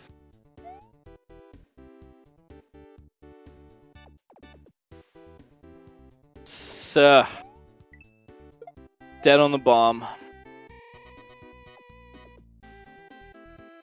And they can't respawn it because they can't go too far.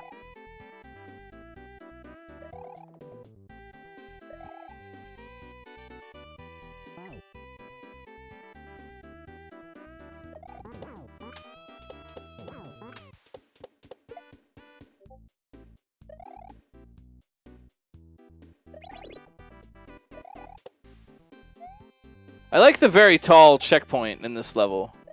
Another classic Mario type thing.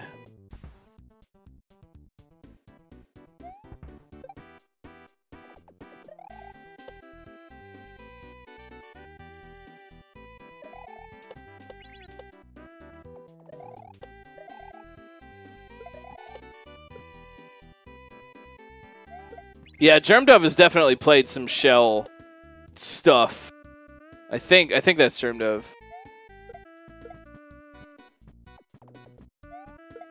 Nice strat for B2, really. Despawning all the small fires that are left by the hopping flame in order to make that green shell grab easier. That's a good play.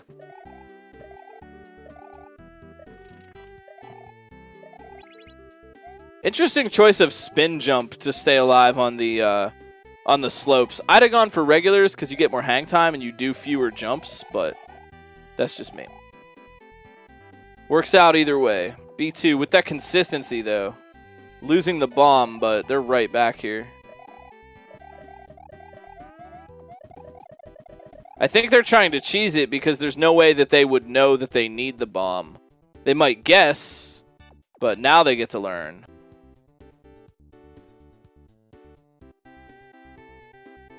Yeah, you do your headbanging right now, B2. You'll see.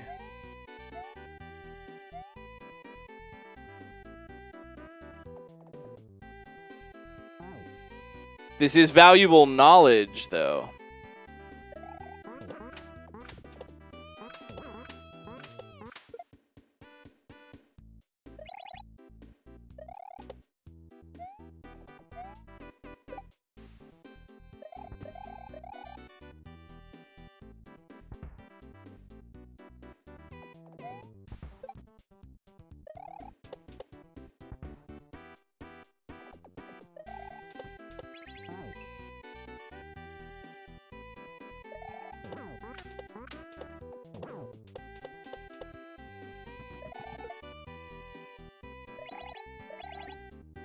Schema Tuna. Lower right-hand corner, back again at the key. Whoa, man! Dang, Schema Tuna. Fast. Fast motion. Man, that's the talented players we got here.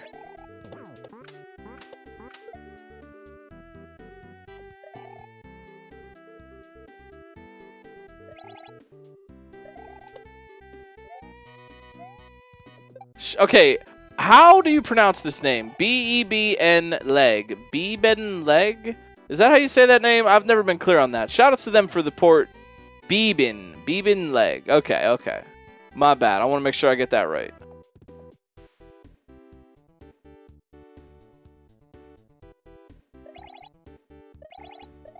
Oh, Bebin. Bebin. Excuse me.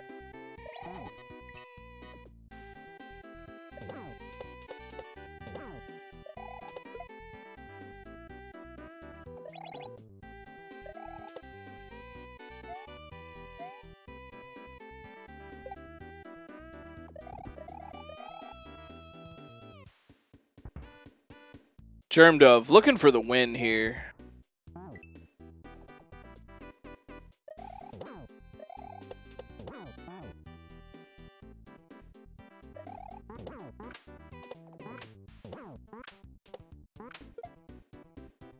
I appreciate the patience. Oh, they got it. Germdove got the gate open. I appreciate the patience from the racers. That's something that Standard will teach you.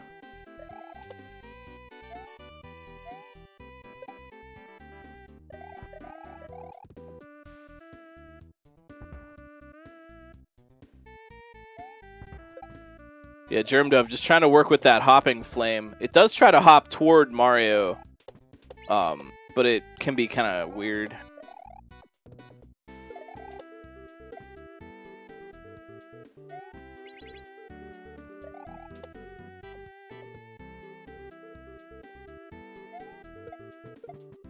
B2, same try. They've got the strats, though. Yeah, check that out. B2 got the strats to get those little teeny fires out of the way. Germdove looking at the up toss.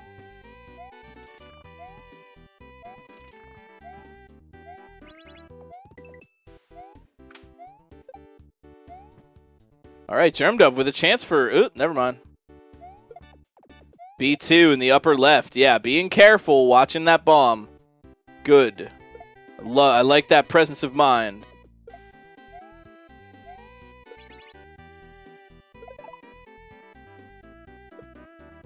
Oh, watch. Keep your eyes on the upper left. This could be it. B2, DE81. Across the invisible bridge of destiny to the H of glory. GG.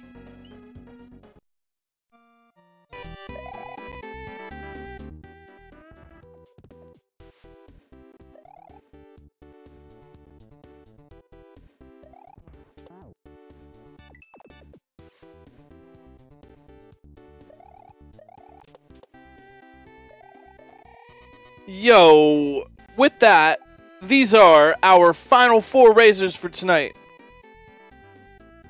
Ender of Games, Germdove in the upper right, Nathan MG, and Schema Tuna in the lower right. Thanks everybody for coming out and racing with us. We schedule about 2 hours for these broadcasts. We're an hour and a half in, so feel free to just kick back, relax with us for a little bit. How do Bob-omb timers work? Well, allow me to explain. When you stomp on a Bob-omb, you make it go inert. And you can carry it, move it around, throw it like an object. When you stomp on a bomb, a timer starts counting down inside the code. When that timer hits 0, the bomb blows up. However, it's not really an intended mechanic of the vanilla game. It's just kind of a weird thing you can do. You can reset that detonation timer if you throw the bomb forward or you drop it on the ground and nudge it without picking it up. For whatever reason, that resets the timer. So that's what, if you see the racers like drop the bomb on the ground and touch it a little bit and make it bounce around, that's what they're doing. They're being careful to keep that timer reset so that it won't blow up when they don't want it to. That is true. And that's important to keep in mind. Up tosses and drops do not reset the bomb timer. Only nudges and forward throws, which is very important to keep in mind for the hot potato bomb levels.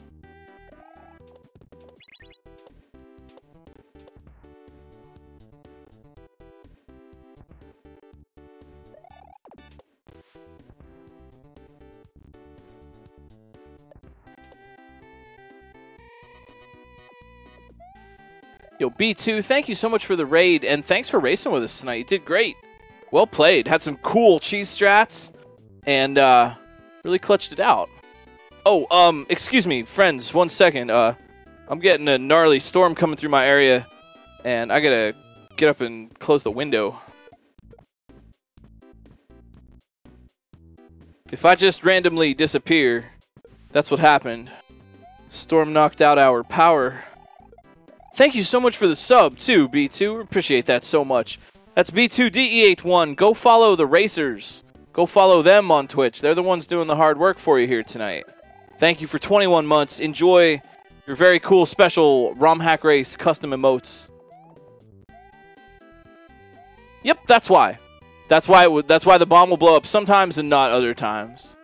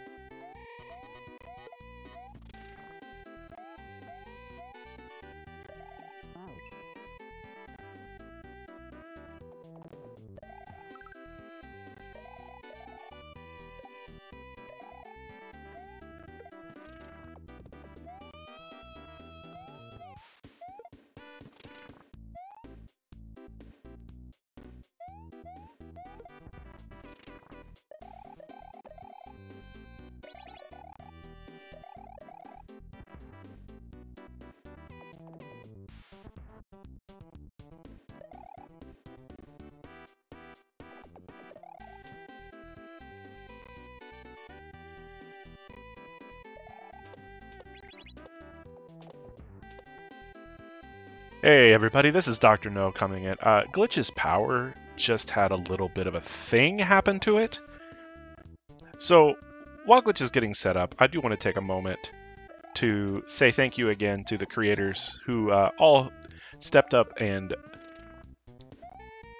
helped us with this week's level. As you may have noticed from last week, originally a different creator was set up for tonight. They had to back out. Yeah, Glitch is okay. We're just having some power issues related to the storm he just mentioned. So as soon as Glitch is back and ready to roll, we'll get him back in here. But I do want to thank these awesome people for stepping up and helping put this together. Team Pretzel is a very big and very sneaky, illustrious team. So again, I want to say thanks to everyone that pitched in to help make this level happen. Haraga, Ampersam, E-Man, Yulpen Gomler, Eluse, the Java Brew, Bebin Leg, and Led Luigi. That's a lot of firepower on one team, let alone one team that came together on a very brief moment's notice to help make this level happen. Just so you know, in case it was curious, this week was always going to be a standard level, so don't think we just threw this off. But I think Glitch is not quite back yet, but I'm hearing ghosts or phantom glitch cats, maybe glitch cat 3 or 4 coming through. But no, Glitch is coming back, and as soon as he is, he's going to hop back in here and help take us to the rest of the race. In the meantime, I want to take this brief moment of microphone time to say that we are fast approaching, and I mean fast approaching, Romhack Race 200. This is Romhack Race number 191 as... Oh, hold up, Nathan's close. Come on. Oh. Ooh, I shouldn't have said it. I'm out of practice, but I'm glad to see that I can at least still curse with the commentators of the best of them. But this is Romhack Race number 191, and we are getting dangerously close to Romhack Race 200, which, for one, is a long time. But wait, I didn't say. Oh, Tuna. Oh, Tuna figured it out, but wasn't able to quite get the bomb where they needed it to go. We're 9 weeks away from Romhack Race 200. And interestingly, the very first Romhack race ever held wasn't even held on this channel. It was held on the Super Mario World channel, run by some dear friends in the vanilla speedrunning community. Was July 21st, 2018. We are 4 years removed from that. And in the 4 years, we have held over 190 races with over 140 different creators and over 600 racers. No, I'm not making that up. That's a lot of racers. And hold up, I'm waiting to see what this Schema Tuna out here has been putting on a show. I would like to say that, just from my seat in the director's chair, if you will. Schema has been putting on an absolute show, and it is a treat to see them, and I'm really happy that they decided to make this their first race, because they are showing out. Not to mention that Ender, Nathan, and Germdove have been doing really, really good things of their own. But, you know, it's always nice to see first-time racers here. It's always nice to see first-time racers step up on weeks where you wouldn't necessarily assume a first-time racer would want to be a part of it. This is the first E-rated level we've ever had. It's only the third standard level we've ever had. So to see new racers at all is always a treat, but to see a new racer this week come out and put on a show for everyone is really, really cool. So big props to Schema Tuna. Make sure you give them a follow at twitch.tv/schema_tuna. As they're over here with this clock room, grabbing shells, getting through. we got Germ Dove, we got Endure of Games, and we've got Nathan MG.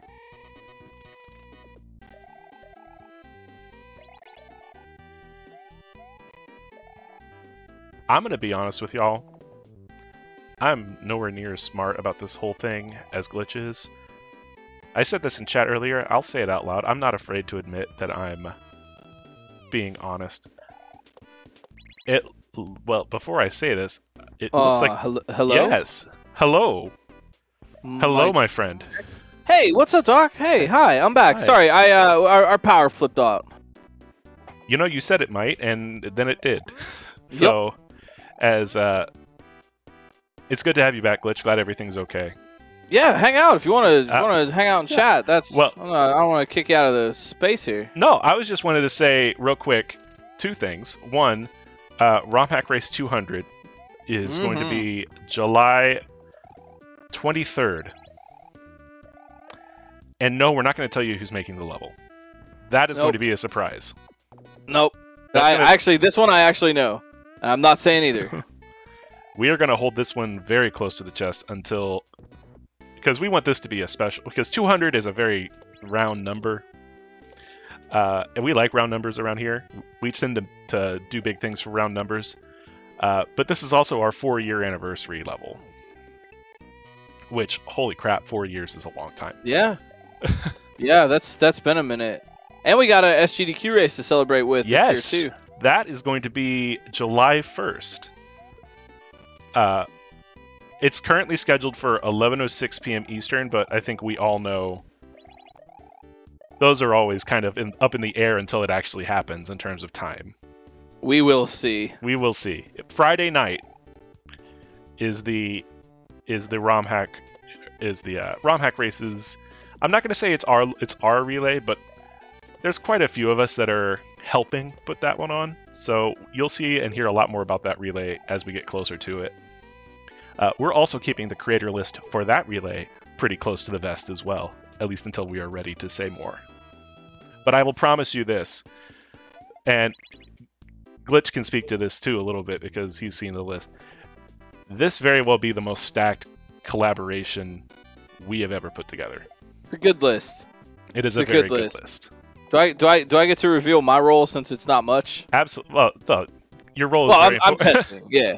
Glitch I'm just saying it's a background part. That's fine. That's fine. H for Nathan MG over there. Well earned. He has been working on that P-switch section for quite some time, so I'm really happy to see him pull that off.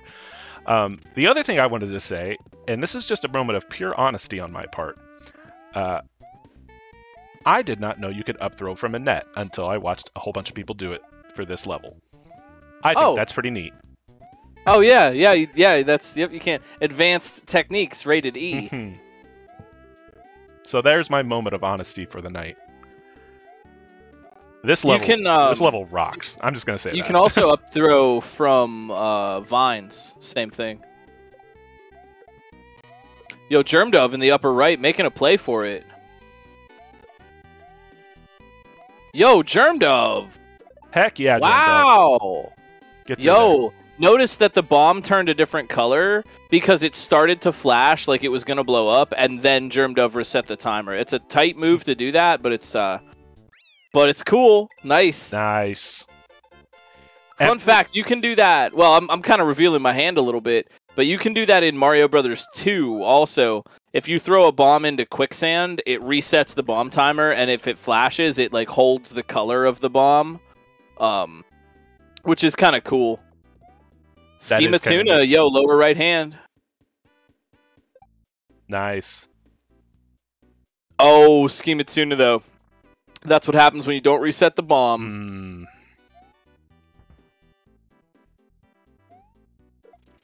How are you doing, Doc? You doing all right? I'm doing good. We got a chance to chat. I've been keeping busy. I got a lot.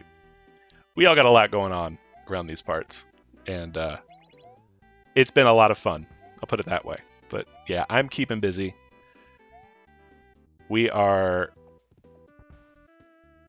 do this because we want to celebrate racers and we want to celebrate the people that make these levels. And if we can put on things that inspire more people to play and make things, then we've done our job right. And I take that to heart. And I like putting in the work to make these things big. So. Well, it goes a long way. Really, really, really appreciate that. I also want to give a shout out to Haraga for helping put this whole thing together, along with Ampersand, who really stepped up to help make something really cool happen on a relatively short notice. But also Haraga, one of the main leaders behind, I believe we're calling it Raccoon Goku Mario. Also, if you didn't get a chance to see Haraga's level from a couple week backs, you should, because it's not a standard level. It is a Kaizo level, but it is a very old school level in every way. Raccoon Goku Mario World is built as an homage to hacks like Hyper 6, Luigi's Adventure, old school stuff like that. I've seen it really melt some faces, and I get it. I've enjoyed it. I will say that. It's one of those things where if you were around when, but like this is gonna sound weird, pre-Invictus, when there wasn't that much opportunity to play, there were literally a third of as many hacks as there are now. These kinds of levels and these kinds of hacks are what got people into Kaizo. The VIP hacks, jump, levels like this are what inspired a whole bunch of people to take up this whole mantle of Kaizo, both making levels and playing them. So seeing them come back has been a real cool treat, and seeing people's reaction to this type of level for the first time is always fun. There's such a horizon with SMW ROM hacking. As soon as we want to, we can change the game and make more standard stuff like this and still like express a different kind of challenge.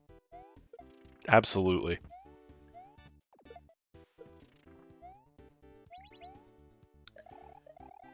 Schema Tuna, upper right-hand corner on a read right now.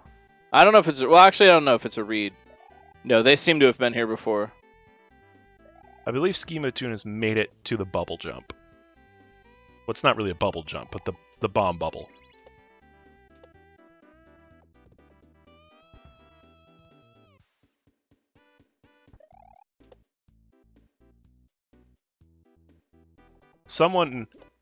One of the creators I respect most in the Kaizo community, Lazy, who you may know from Odd Sands, South Point Hotel, Biotoxin. One of the legends in the community, really likes to talk about the idea of the line between standard and Kaizo fading, or if not fading, intentionally being blurred. Yeah. And when I see levels like this and some of the tricks and setups being used in this as a standard, that's what it looks like to me. Mm-hmm. You know, standard designers using Kaizo style setups. And Kaizo designers toning themselves down and making standard setups. Like I said before, like it doesn't. I think maybe it was more back in the day. It does not have to be Kaizo versus standard. You know what I mean? And I think on both sides of the fence, it can maybe feel that way sometimes. And there's so much room in the middle that like it does not have to be that way, like at all whatsoever. It's really cool to see it, you know, come out. Like this is a standard level. It has a chuck gate in it. Yeah. I mean, standard levels with chuck gates would have gotten you banned from SMW Central, 4 years ago. Yeah, we have to accommodate for the rising skill ceiling. That just a 4 out of 10 difficulty is not what it used to be, and players with more access to training materials and knowledge are just getting better. Like it has been such a personally, it has been a great ride, right? To just watch that develop and just to see who makes the plays and who makes hacks that are really impressive. Like I've seen that in just the time Romhack Races has been around. Mm-hmm. Well, we talk a lot about all the players leveling up, and everyone getting stronger and better as a player. Creators are stepping their game up too. True that. In a big, awesome way. I like too how standard hacks. Not to say that things like Invictus aren't. I mean, it's great. We love Invictus. The chocolate type stuff. It definitely has a place. But I kind of like how standard hacks. There's such a bar. Invictus creates such a bar to jump with just the customization, the quality, the artwork, and we see this rise in very pretty, cinematic, graphically intense hacks. And speaking of that, I'll mention that in a minute. But I like how standard rolls that back a little bit, where you don't necessarily have to make the most Invictus graphic looking hack in the world. It just is about, the level design and the types of obstacles you have. But I wanted to mention, if y'all haven't seen the trailer for Idol's oh my new gosh. hack. Oh my gosh. Wow. Yeah. Can we talk about that for a minute? Because there is some stuff in that trailer that I haven't even seen before. Some ideas just in the trailer that I'm like, wow, holy cow. The one thing I noticed that really was neat, Schema Tuna, nice try. The one thing I noticed that was awesome was there was, in one point in the trailer, there's a Hammer Brother platform, a flying Hammer Brother platform with spikes on the bottom. And I was just like, whoa, like, it's so you can't hit it from below and kill it. I've never seen that before. That was really cool looking. The graphics are neat. It's going to be a good one. Yeah, Idol's hack is going to be splendid. I just put a link to the trailer. Put that trailer in chat. Thank you. Yeah, check that out. Venus UXO is going to be... you have to wait for it. It looks like it's going to be coming out at the end of this year, but whoo boy, is it going to be worth it. I've also heard rumors that you mentioned Anonymous Bloodlust earlier. When the new Anonymous Bloodlust hack is coming out? I've heard rumblings that we are approaching. Oh, that's good. I'll claim it for moderation. I've been looking forward to this hack for some time now. Absolutely. No. We are just we're spoiled. We're spoiled. We're lucky that Kaizo is... There's a lot of people. Like, Kaizo just has a lot of people involved with it, and that's a beneficial thing.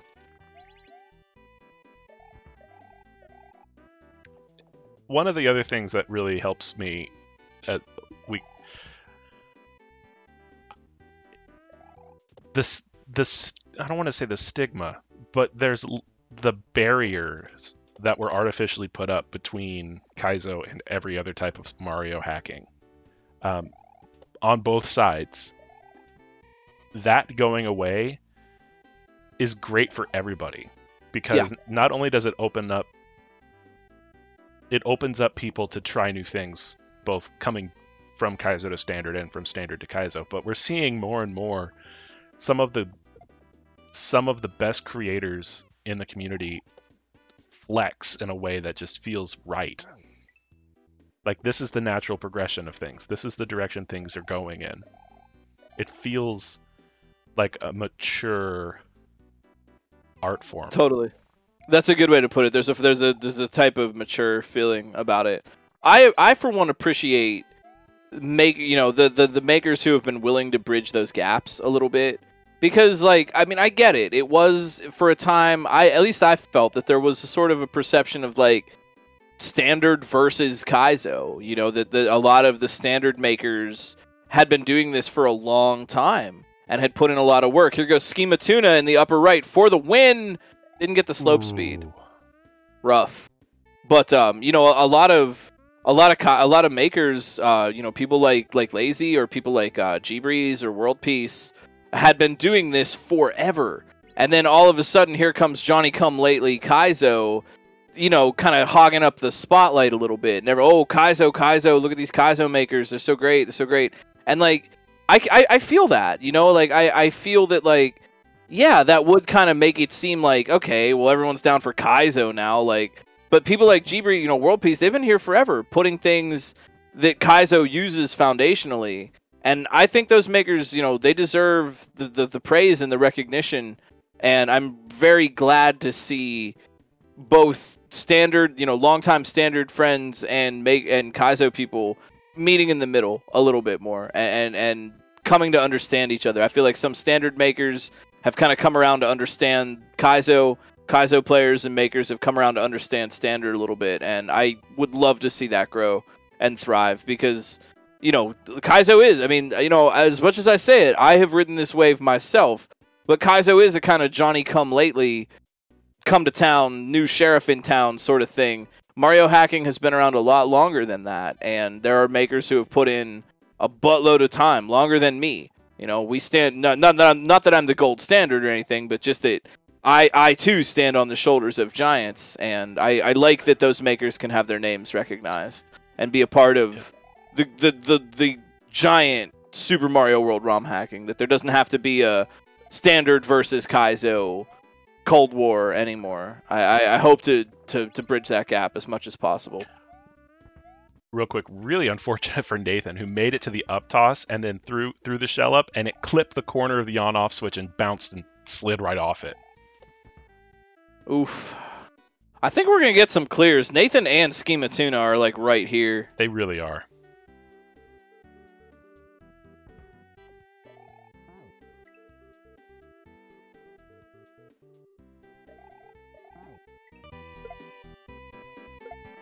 Schema knows what's up, too. Yeah, Schema Tuna, definitely. They're here. They just need to reset the bomb and get that right slope speed in there. And there it is.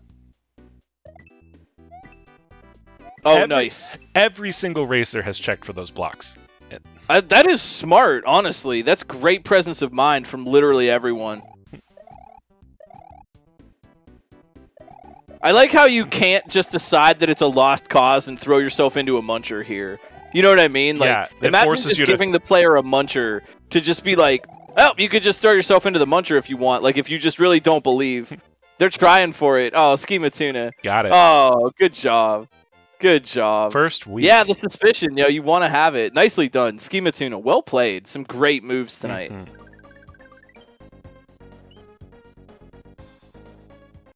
You do develop that sixth sense. Yeah, that suspicion. You have to have it.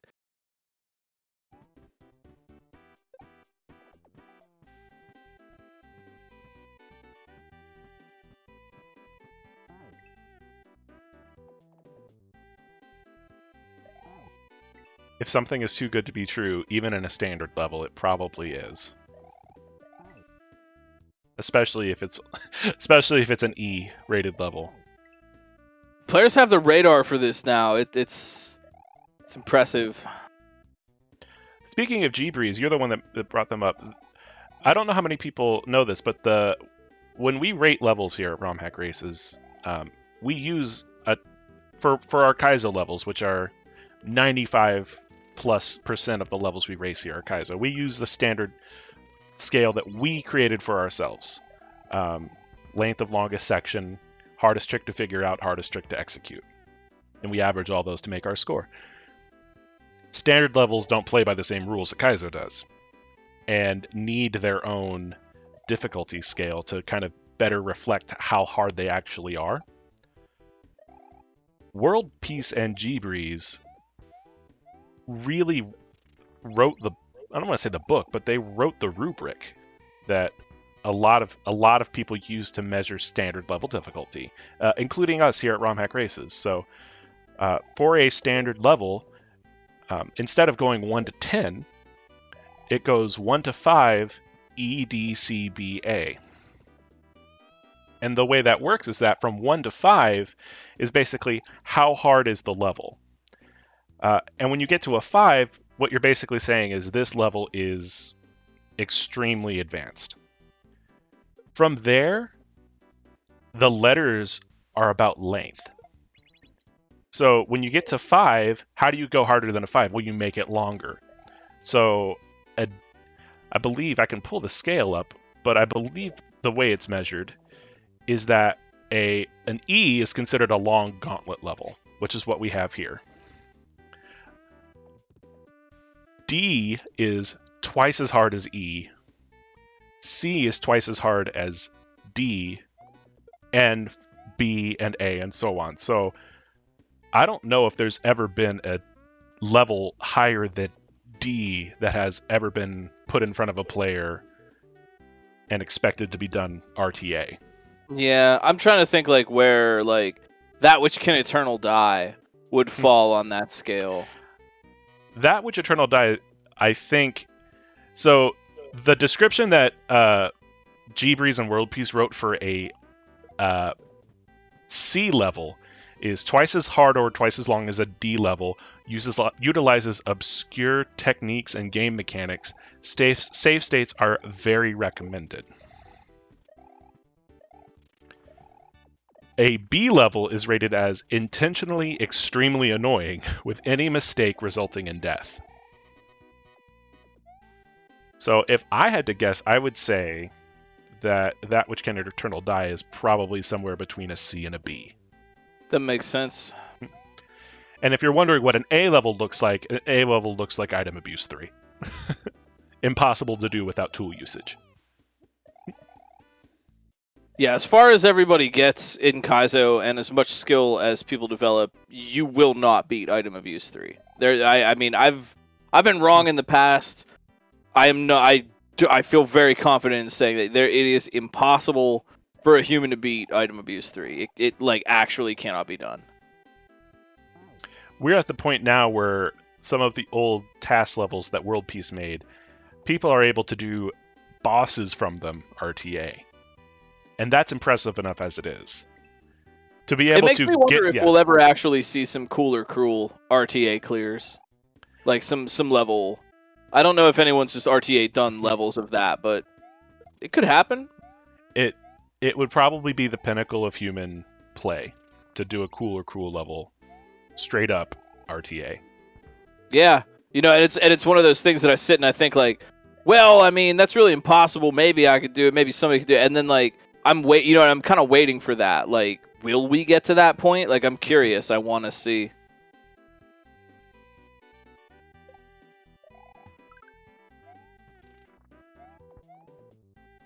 Come on, Nathan. You got this.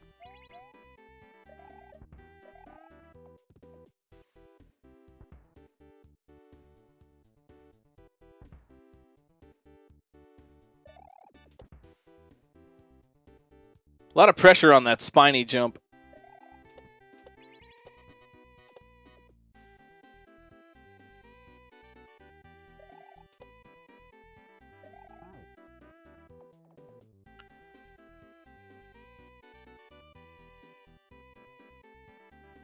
Shoutouts to everyone that saw this race through. I know for people that know what an E-rated level is, that's probably a very intimidating thing to see pop up, especially for us. And for those that didn't,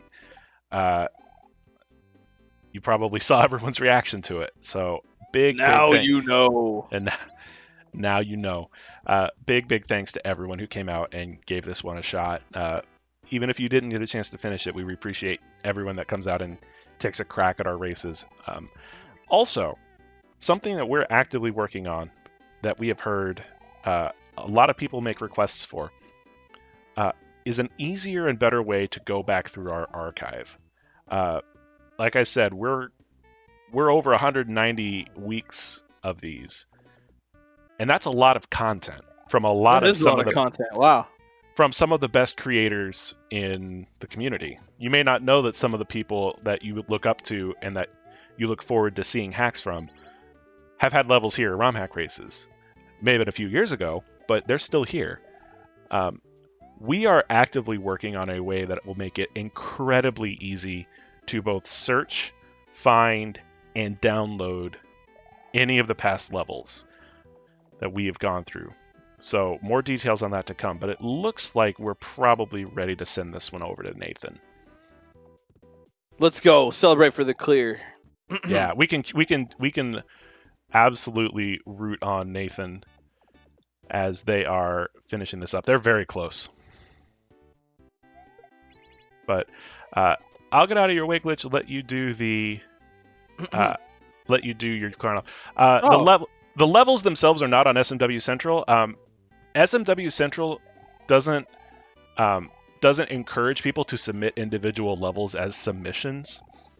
Well, some people have been kind of stretching that one a little bit lately. Just a little bit. Just a little bit. But back in our early days, we actually did work on some collaborations where we would put levels together into packaged seasonal hacks and put those to SMW Central. As the levels have gotten more complicated and as creators have had a bigger need to kind of stretch themselves to make interesting things, that's gotten a lot harder for us to do. So for the most part, that's a lot of work, y'all. Putting the collaborative stuff together is a lot of work. Actually, it's much easier if you just go play the levels. And I'll tell you what, not to interrupt, but I'll tell you what, another great reason to just play an individual Romhack race level. I've said it before, I'll say it again. You get to win. You get to actually win. If you play a hack and you beat 2 or 3 levels, but then you decide it's really rough, then you don't get to feel like you won. You know, even though you beat 2 levels, like who cares? You didn't beat the hack. With a Romhack race level, you get to win, and that's important. It's going to get easier to do wins as we finish some stuff up, but hopefully within the next few weeks, that will become a lot easier to figure out. Heck yeah. Thank you all so much. Yeah. Thank you, Doc, for doing this every week for us. I really appreciate it. Thank you. Keeping us all in line, keeping the train running. Thank you for that. I'll get out of your way, Glitch, to let you do your sign-off, but I want to let everyone know, thank you. Love you all. It is an honor to keep doing this every week. And I wouldn't mind if you want to jump on co-commentate every week. That's super cool by me. I have no problem with that. I appreciate that. I may take you up on that in the future. I probably will for Race 200. Heck yeah. That's going to be fun. Sounds good. But in the meantime, Glitch, I'll let you do your sign-off. And I just want to say, everyone stick around. The next 2 months are going to be some of the coolest in the history of our community. It's going to be fun. Thank you all so much for hanging out. You are kind and cool and wonderful. Check out romhackraces.com for more information about us and what we do. Jump on the Discord, talk shop with us. Go and follow the racers. Like Nathan MG, we're going to send you over on a raid. Thank you all so much for being a part of this. It's an honor. It really honestly is. It's an honor to make these for you every week. For my community friends, I will see you all on Sunday. We're going to keep playing Raccoon Goku Mario World and see what else comes down the pipeline. Thank you all so much for watching. We're going to raid Nathan. You matter. Your thoughts matter. Your heart matters. Your feelings matter. You matter to other people in your lives. You matter to me as human beings. You matter to the internet's #1 longboy furret. And the people that matter to you in your lives would love to hear from you about that. We know Black Lives Matter. LGBTQIA+ lives matter. Indigenous lives matter. Disabled lives matter. You too. And I'll see y'all next week. Keep ROM hacking and play more pinball.